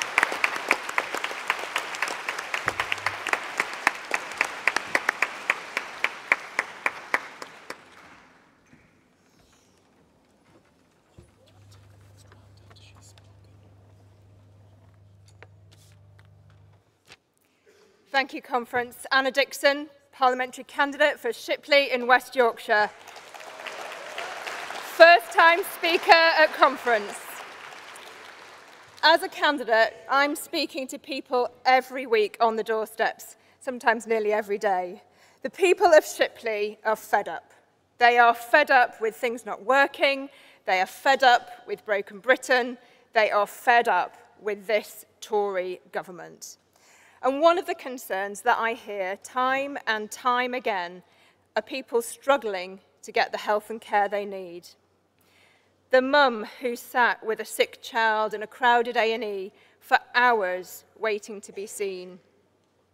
The older person waiting weeks to get an appointment to see their GP. The young person with mental health issues told they can't get seen for months. And the woman who can no longer register with an NHS dentist. After 13 years of Tory government, our NHS is at breaking point. People are worried about the future of the NHS, and rightly so. Under the Tories, waiting lists are the highest on record, patient satisfaction is at an all-time low, and staff burnt out are leaving the NHS. This is the state of the NHS after 13 years of Tory government. The creation of the NHS is one of Labour's greatest achievements. We had a vision that everyone should be free from the worry of ill health, whatever your circumstances. An NHS there when you need it. I had the privilege of working for a Labour government in the Department of Health, and I saw the difference we made to the NHS. Record investment, waiting times down, more doctors and nurses trained, patient satisfaction at a record high. We can and we will do it again. We will deliver, under Wes's leadership, 700,000 extra dental appointments a year. We'll bring back the family doctor. We'll get care into the community and focus on prevention. We will build an NHS fit for the future. Thank you.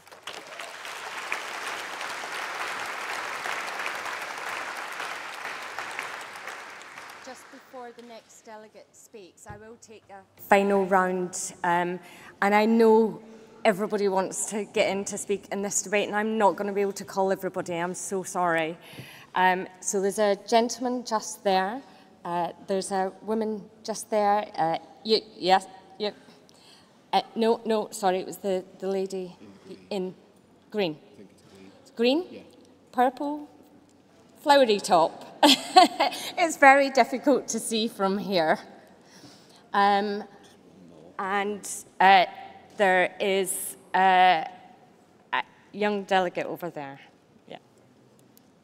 Younger than me, anyway. Go ahead, thanks. Chris Webb, Parliamentary Candidate for my hometown of Blackpool South.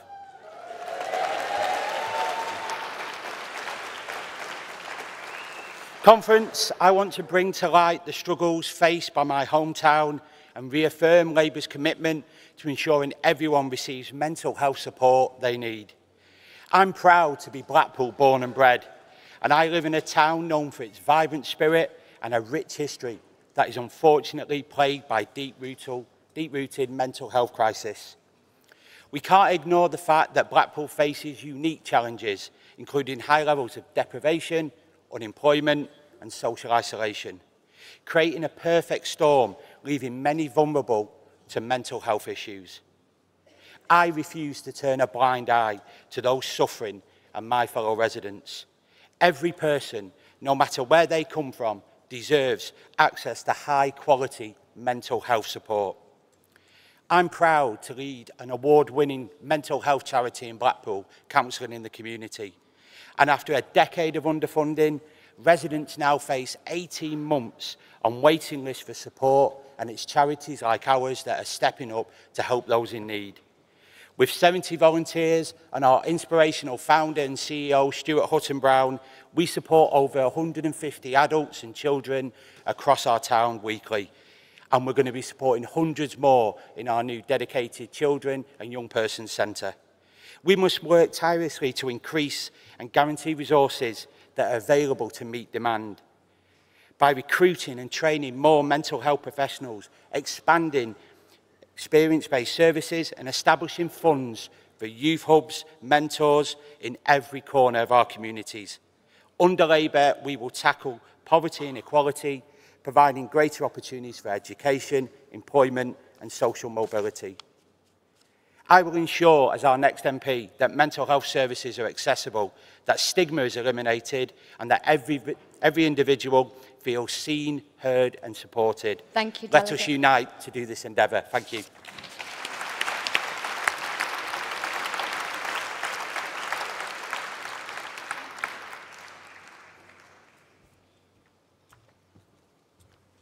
Good morning, conference. Vince Maple, proud to be the new leader of Medway Council. The first ever Labour and cooperative leader of Medway Council. And friends, let me say this, there could be one of 22 new leaders here, because on May the 4th, across the country, people turned to Labour for their communities, to make a change, to make a difference. And now, I'm proud to be part of 7,000, making Labour the largest party in local government.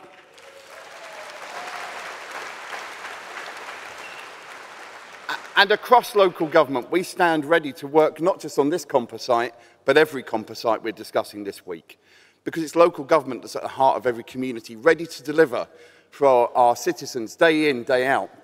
And since we got elected on May the 4th, me and my cabinet have been getting to work, whether it's delivering the cost of living plan we debated and discussed with Keir 2 days after getting elected, whether it's my colleague Nashaba Khan delivering on tackling poor landlords, whether it's my colleague Lauren Edwards working closely with the FSB, that and so much more delivering in our communities.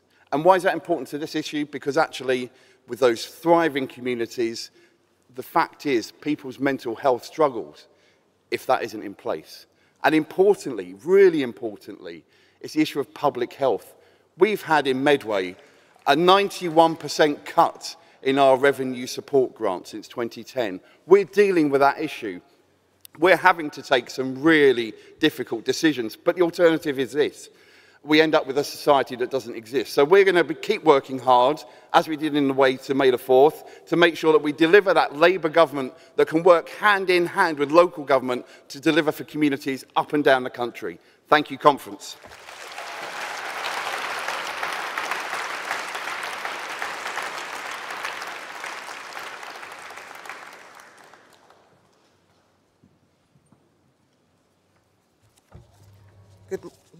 Good morning, conference. Juliet Campbell, parliamentary candidate for Broxtowe.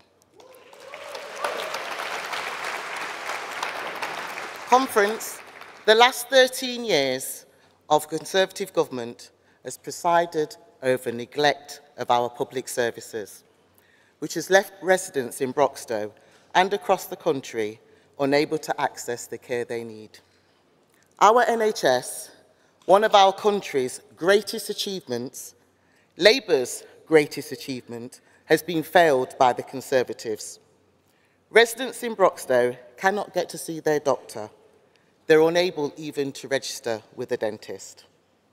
Conference, for people living with long-term healthcare conditions, their quality of life is as important as the longevity of their life. And under this chaotic Conservative government, our social care system is on its knees. And people are actually burning through their savings to fund their own care. It's time for us to professionalise the work that our social care workers do. A Labour government will take our social care system right into the 21st century and recognise the value of unpaid carers and families that save this country millions of pounds every year so that people can live independently. Better rights, decent standards, fair pay and better training for our amazing care workers.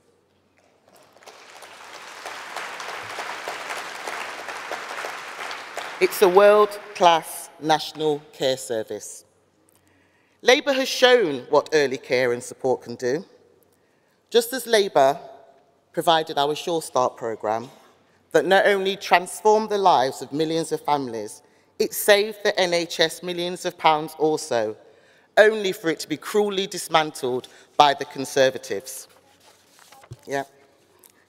Labour has fixed Conservative mess before in our NHS, and Conference, Labour will do it again. Let's make Britain the place that we want it to be.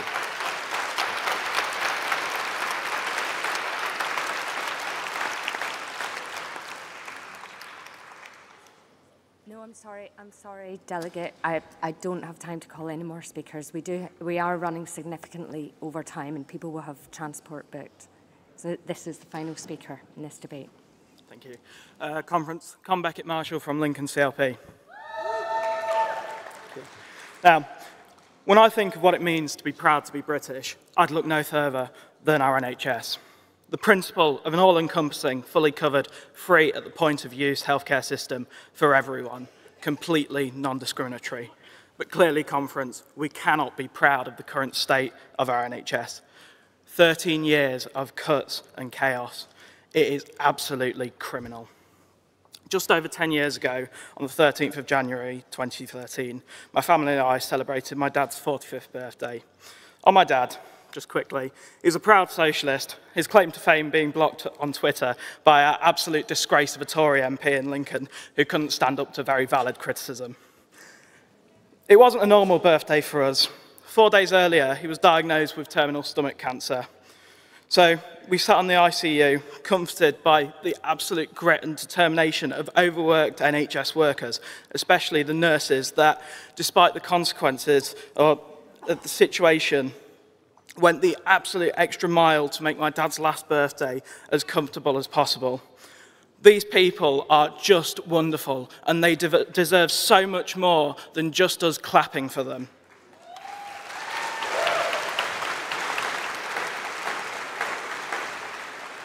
Three days later, he passed away. In the months leading up to this, he was very ill, but he persevered. He continued to go to work, and we continued to struggle along. The thing that burns in my head, though, is the state of the GP surgeries. When we went to the GP, it was like being packed like sardines in a tin can. Overworked doctors without the proper time, the resources, or the access to services for a proper diagnosis. By the time he had a diagnosis, it had spread and it was terminal, and he wasn't given the fighting chance that he deserved. But today we have the technology and we have the capability to fight for a better NHS, and we need the drive to do it. Thank you. We have to bring an end to the postcode lottery that the NHS is built upon. It's a punitive system, starving the most vulnerable in our society.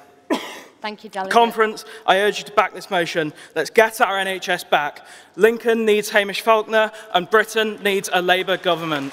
Thank you.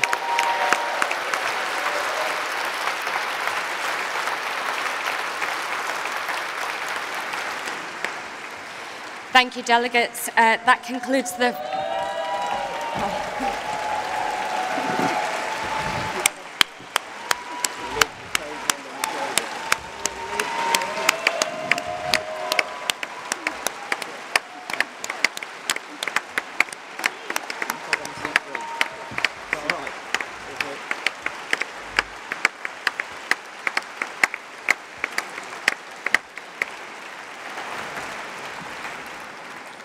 Conference, the glitterati has arrived. Oh, very good. Conference, so that concludes the final policy debate of annual conference this year, and quite probably the final policy debate before the general election. We're now going to take the votes. We will take votes initially by show of hands. On the motions, Composite 12, the Industrial Strategy, Education and Skills. Can I see those in favour of the motion, please?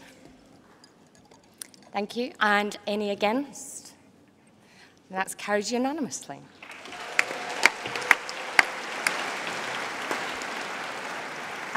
Composite 13, NHS Fit for the Future. Can I see all those in favour of the motion, please?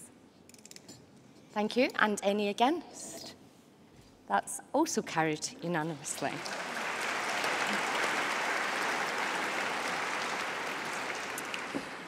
And that concludes the votes for Annual Conference 2023.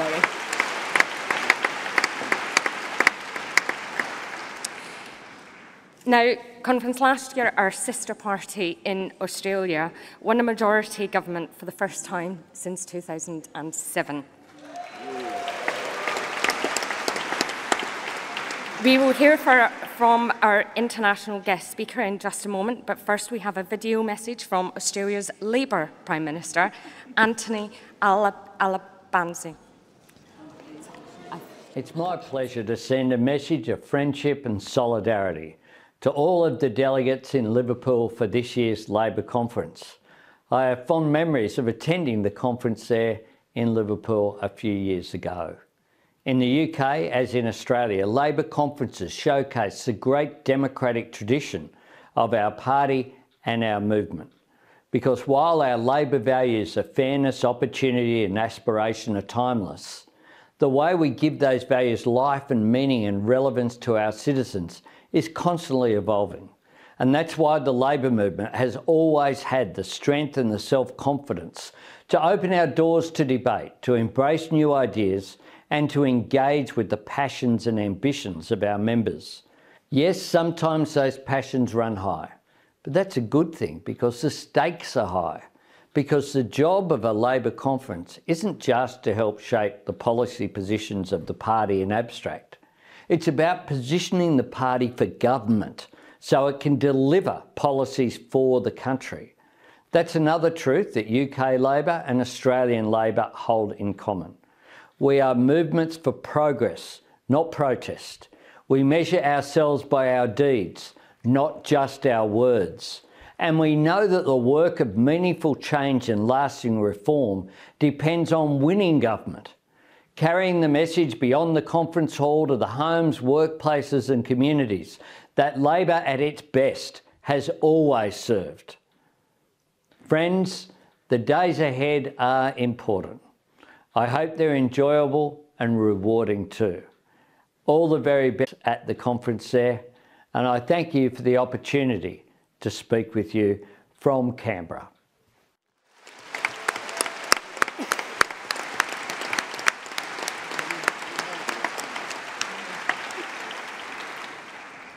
Conference, the war in Ukraine may not be in the news to the same extent as it was this time last year.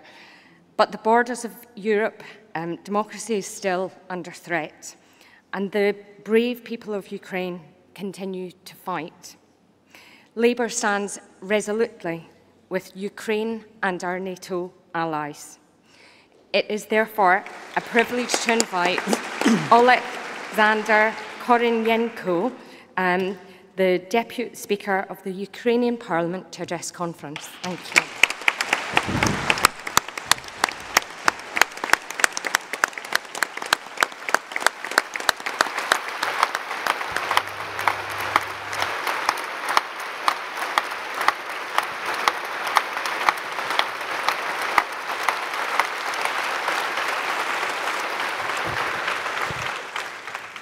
Conference, dear colleagues, first of all, I want to say warm words of gratitude from all Ukrainian people by all support that the United Kingdom sent to our country. Thank you very much. Дякуємо.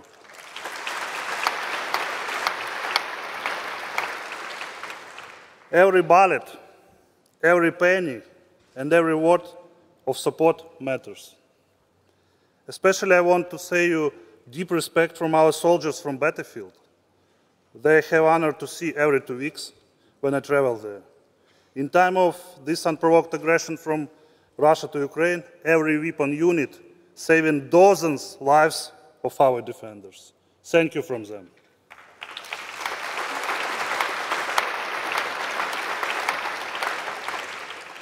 On the other hand, I know guys who trained in UK, and they assure me that the days of training here were the most excellent days in their personal military careers. Thank you for training of our soldiers.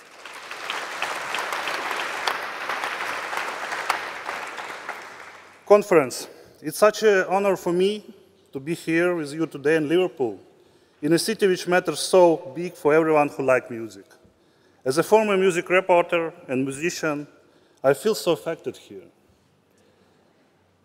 If I would be here even 2 years ago, I would discuss with you about whom impact in history was more, John or Paul, or if Dua Lipa will be the new Madonna. But now in my head and heads of my countrymen sounds another music. Unfortunately, it's music of the war. Sounds of shooting bombs and shells, whistles of missiles flying above our houses, crackle of Iranian drones, screaming of our children they wake it up at the night after next alert signals. I know that Liverpool streets remember such sounds, but I don't wish all of you to hear that ever. Conference, how can we deliver it? What we need to do tomorrow, next week, next year to turn around wheel of history? What we need to do to return the world to the right way of searching pathways to peace all around? I think we need to do more, and we need to become bigger. First of all, in our ability to collaborate and build bridges. Because if we will not start to build bridges, we will need to dig trenches.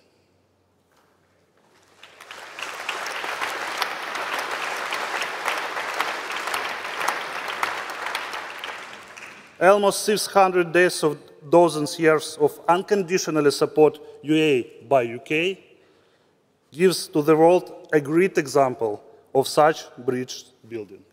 Dear friends, I would like to say on this honorable stage about true fraternity between our nations.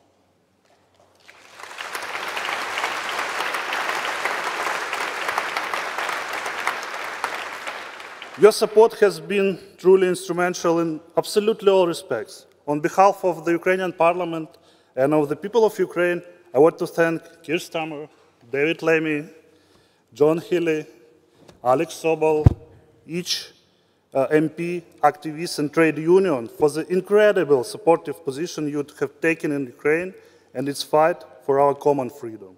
Each Ukrainian has the hope that the UK will remain a key ally as Ukraine tackles the challenges of the present and future. And the British response with the same kind of attitude. The UK government's military and humanitarian support is complemented by numerous community initiatives led by ordinary Britons, collecting various necessary goods, sending donations, helping Ukrainian refugees. Only in the first months of this full-scale invasion, over 138,000 Britons recorded their desire to host Ukrainian refugees.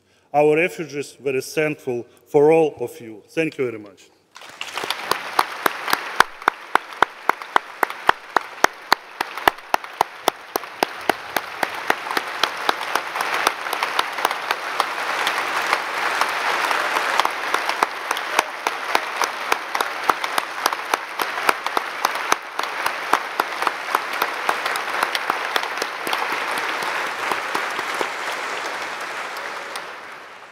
Conference. We value a lot our close relations with the Labour Party.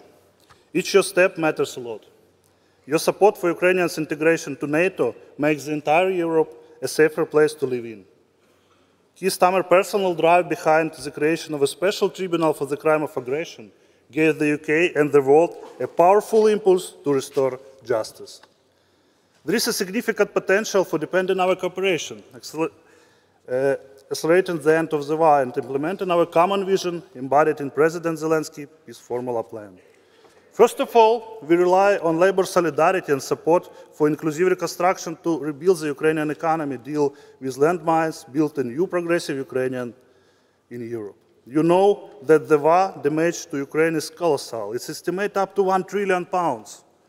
Yet we have an opportunity to support a much-needed reconstruction without any traditional burden on the British taxpayers.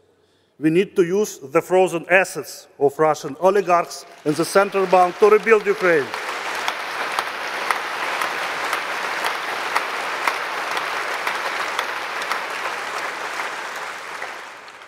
Second, we need to be tougher on the sanctions imposed on Russia. Currently, it's able to use loopholes and mitigate the sanctions' effect to produce military equipment. Can you imagine that Russia can produce up to 50 missiles on a month still? It's unbelievable. We often find Western components in Russian missiles and drones, bombing residential houses and hospitals. This is clearly unacceptable and should be urgently dealt with.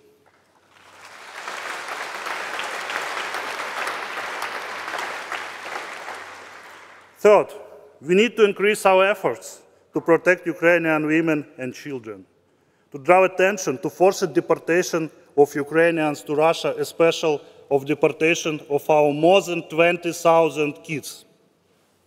We need to be united in our response against attempts of Russify Crimea, to disseminate propaganda and to destroy the Ukrainian nation in a genocidal war Russia is waging. Conference. I want to share my conviction with you. This battle is not only about Ukraine. This battle is about our values. It's about the whole world. It's about the humanity. To win it, we need to stay united. We need to think of it with a sense of urgency which arises from the fact that every day the best my brothers and sisters in Ukraine are sacrificing their lives for our peaceful life, for our future. To act in a concrete way, we need to have a single desire, a single strategy for the war's end. We need to share the same object and contribute with our actions to its achievement. The restoration of the 1991 borders include Crimea, guarantees of non-repetition, Ukraine's membership in NATO. Conference. Finally, I want to say what I know for a long time about you, about your brilliant party. The Labour was founded to uphold justice for British workers. In my opinion, justice is an excellent foundation for the development of our common vision for the end of Russian aggression and for our common peaceful future. Let's make justice prevail. Thank you so much, Conference.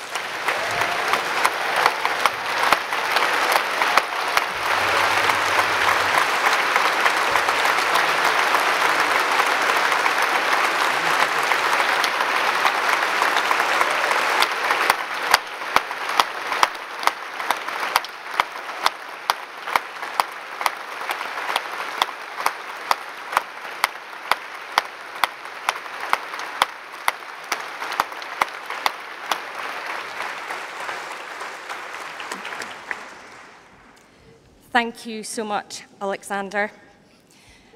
Now, Conference, I might have mentioned it once or twice, but we had a historic by-election victory in Scotland just before a conference.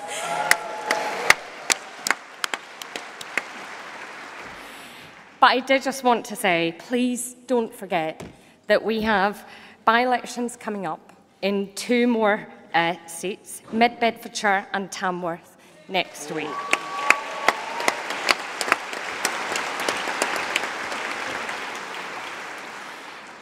Please do everything that you can to support our candidates in those elections and make sure we have 2 more historic wins to add to our collection.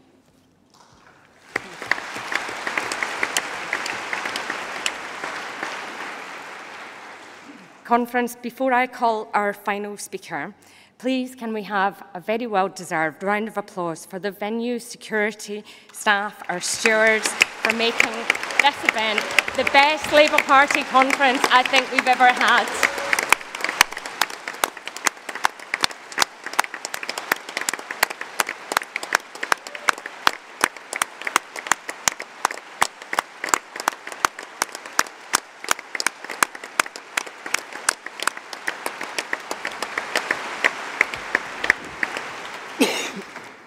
And conference, can we have a massive round of applause for party staff? Because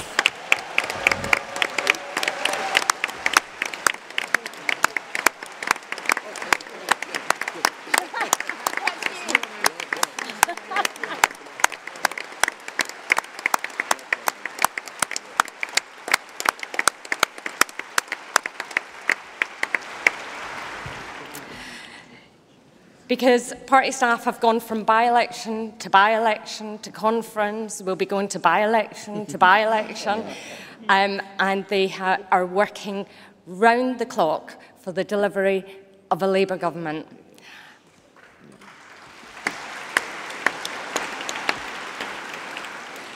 And many of them stay up very late into the night at conference, not partying like the rest of us, but producing all the material for the next day of conference. Some people email it many hours of the morning doing their job. And as my final act as Chair of the National Executive Committee, I'd just like to ask David Evans to give staff a day off.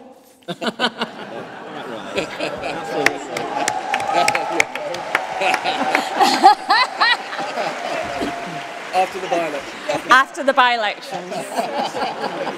And I think that motion was just seconded by my successor as Chair of the NEC. Congratulations on your election, James.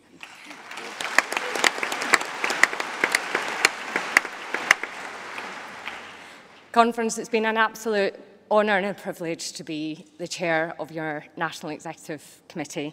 And before I call our final speaker, we are premiering the brand new party political broadcast. This is a cup of tea. This boiler makes 100 a day. This cafe survived 3 lockdowns. Now, it's threatened by soaring prices. Labour will switch on a new publicly owned company, Great British Energy, meaning energy security and lower bills, making families and businesses better off. This is a library card from one of Tito's schools, the one where she fell in love with poetry. Because out of all her schools, there was one teacher who truly inspired her. Labour will break down the barriers to opportunity by putting a specialist teacher in every classroom, funded by ending tax breaks for private schools. So a 1 in a million teacher will be joined by thousands more. These are Nat's letters, all his appointments, all the cancellations, the waiting that changed his cancer from survivable to incurable. For now, he keeps teaching, keeps playing, for as long as he can. With Labour, you'll get quicker cancer diagnosis and start treatment within 30 days, funded by closing the non-DOMS tax loophole, getting the NHS back on its feet so you get faster treatment. These are Sam's front door keys, but this rental doesn't feel like home. Despite saving and downsizing, Sam can't get on the property ladder. Owning your own home shouldn't be out of reach for working people. Labour will kickstart economic growth and get Britain building again with more people owning their own home and priority for first-time buyers. This is Raneem's phone. Her Aunt Noor holds onto it now. Raneem used it to call 999 13 times in 5 months. Multiple times on the day her abuser attacked her and her mum. She was waiting on the phone when he killed them both. With Labour, trained abuse specialists will support 999 handlers, funded by eliminating police waste, cutting drastically the level of violence against women and girls. Labour's 5 missions will improve the lives of working people. All our plans are fully funded. It's time to get Britain's future back.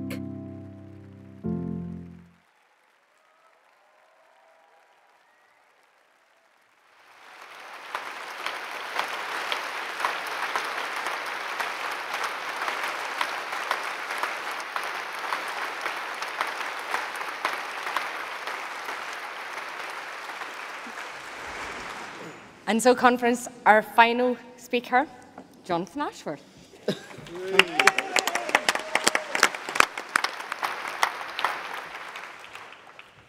Thank you very much, Joanna, and thank you for everything you've done chairing our National Executive these last 12 months. And it is also an honour to be at this podium following Alexander Kornienko. Alexander, your people retain our steadfast support. Our solidarity remains unbreakable. Slava Ukraini. Slava Ukraini. Now, friends, what a truly remarkable conference this has been. Now, some of you might have heard that apparently some people call me Johnny Sparkle. Well, I'm not quite sure if I'm ready to give the mantle up just yet. But I am also a loyal member of the Shadow Cabinet. So I can speak, I think, with some qualification and authority in saying, didn't Keir sparkle yesterday? He's given Labour its sparkle back.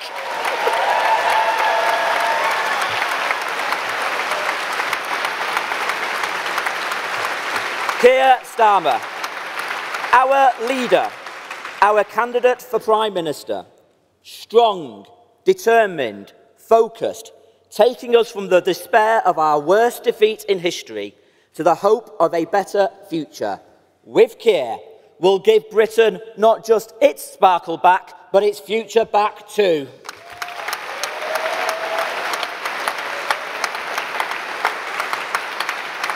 And through every step, supported by our friend, the woman who will deliver a new deal for working people, who will level up every community. She glitters as well, our Deputy Leader, Angela Rayner.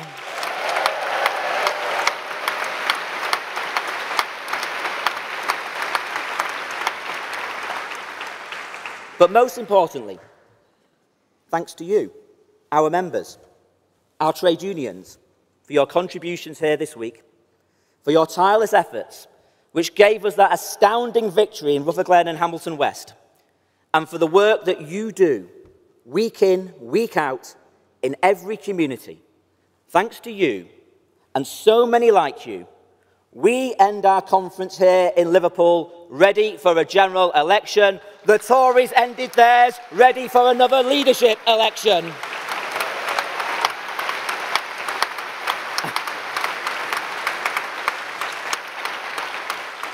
And did you see them last week? Did you watch it? No. Well, you should have done. It should have gone on after the watershed, I tell you. But we had Penny Mordaunt. She kept telling the conference to stand up and fight. None of them stood up, but they did fight each other.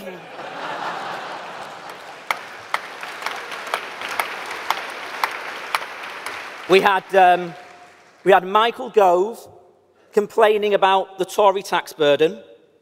We had Rees-Mogg complaining about the lack of economic growth. We had Jeremy Hunt complaining about civil service numbers. We had all of them complaining about runaway costs of HS2. It's astonishing. Who do these people think's been in charge these last 13 years?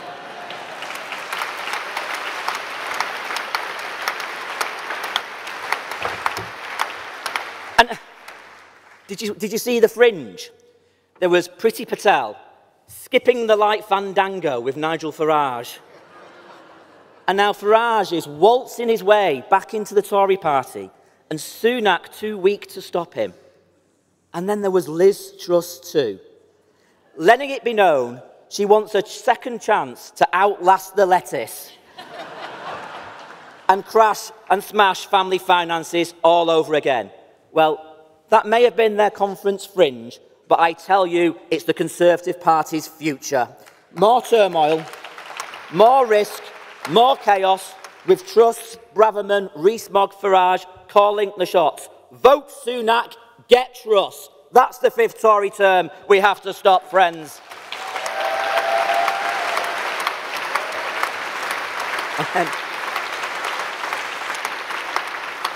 And then we were promised we would see Rishi be Rishi. But no one liked what they saw. This is absolutely true. The Tory members' WhatsApp group, this is absolutely true, it's not made up, branded Sunak a loser who has, and I quote, about as much enthusiasm and appeal as a doorknob.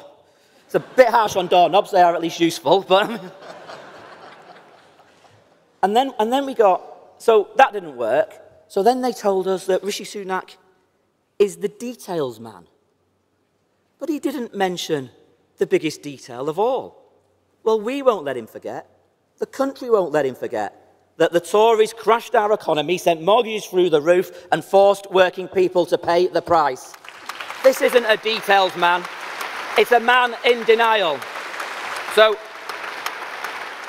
he went to Manchester and cancelled a train line to Manchester and then published a list of supposed replacement transport projects. Well, luckily for Rishi, I am a details man. And I've been checking the list.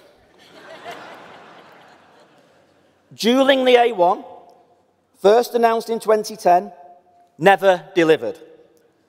Upgrading the Ely Junction, announced in 2016, never delivered. The Don Valley Line, announced in 2020, never delivered. Electrification between Leeds and Manchester, announced a decade ago, never delivered. But there was the Durham-Leamside line, announced by Sunak on Wednesday, pulled by the Tories on Thursday. Well, I think we can agree that now goes in my column as never delivered. So there we have it. Rishi's Railways, the modern equivalent of Thomas the Tank Engine.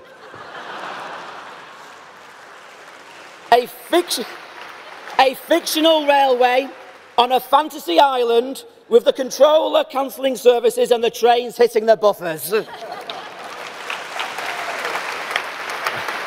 And there was more. There was more. He's pretending to cancel 20-mile-per-hour zones. Did you see that one? Well, given his leadership is a slow-motion car crash, I understand why he wants to ban slow motion. But we also had cabinet ministers peddling dark and dangerous internet conspiracy theories. We had that 7 bins policy junked. And the most bizarre claim of all, about a meat tax. Well, conference, frankly, it turned out it was all a load of bull. So, listen, the British public saw it last week. They've got the measure of Sunak. He's out of touch, out of his depth, out of ideas, and out of time. And you know what? So many Tories, they know it too. Have you ever seen a political party, after 13 years in office, so silent on their record? As Keir reminded us yesterday, we all remember the previous Labour Prime Minister outlining what we had achieved together in government, the winter fuel payment, the Sure Start centres, the shortest waiting times, the minimum wage. You remember it. But after 13 years of the Tories, what of them? The economy crashed. Real wages stagnant. Mortgages up. 25 Tory tax rises. Schools at risk of collapse. Record NHS waiting lists. Universal credit cut. 500,000 more children in poverty. Rivers and beaches full of sewage. Mental health care in crisis. Councils going bust. Partygate with more raves in Downing Street than Ibiza. Rising pensioner poverty. Record food bank use. Sure Start centres axed. Social care on its knees. Fire and it rehire. Billions lost to Tory cronies for useless PPE and dodgy loans. 7 reckless chancellors. 5 hopeless prime ministers. That's the Britain they've been breaking. That's what we choose to change.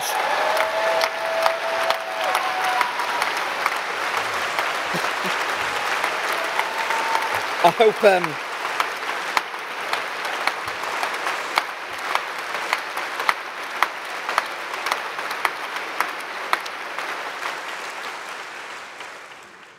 hope Gordon's not going to sue me for plagiarism now. But there was something we did agree with at that Tory conference. Rishi Sunak announced it's time for change. Yeah. Yes, Mr. Sunak, it's time for change. So call a general election and let the country choose the change it needs.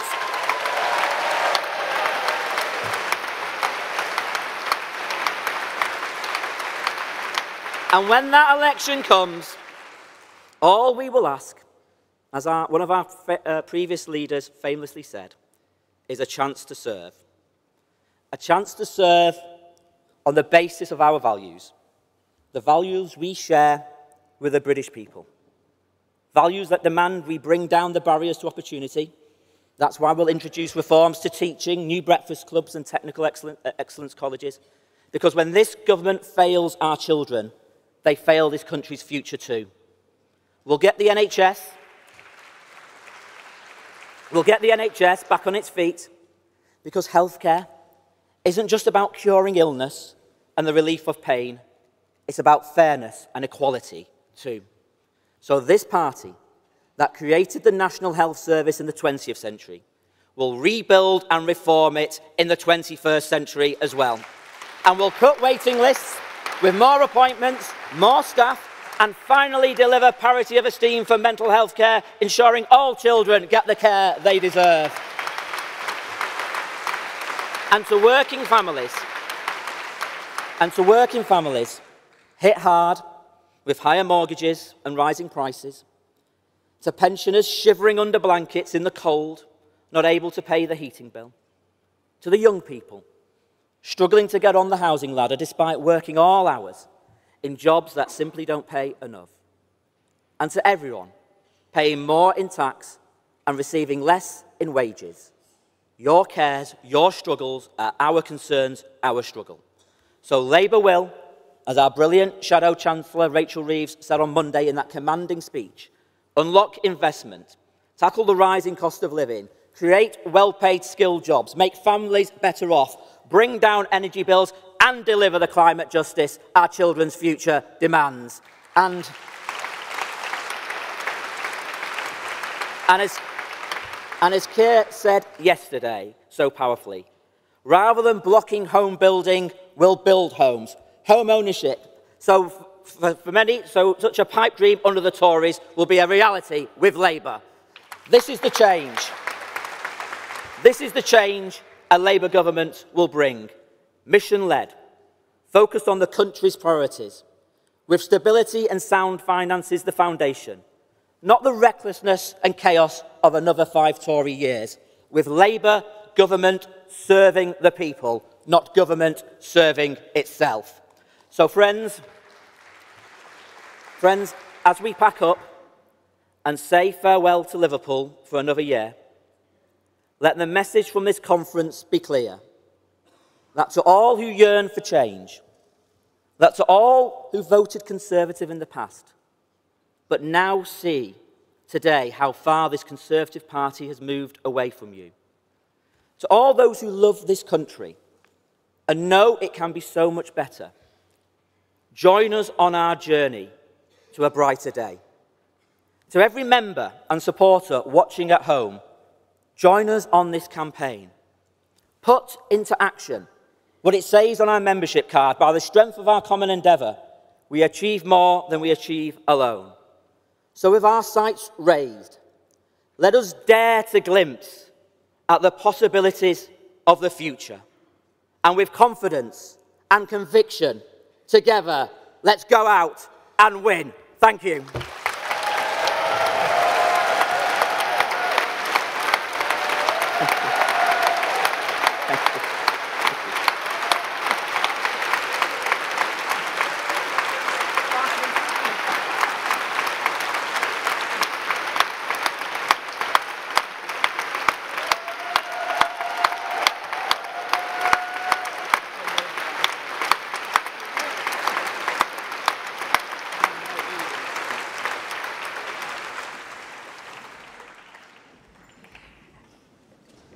Conference, to lead the traditional rendition of the red flag and Jerusalem, we welcome back to conference Anna Marie Newton, who is a soprano, singing tutor and choral director based in Liverpool, and she is accompanied by Stephen Mannings, Director of Music at Liverpool's Anglican Cathedral.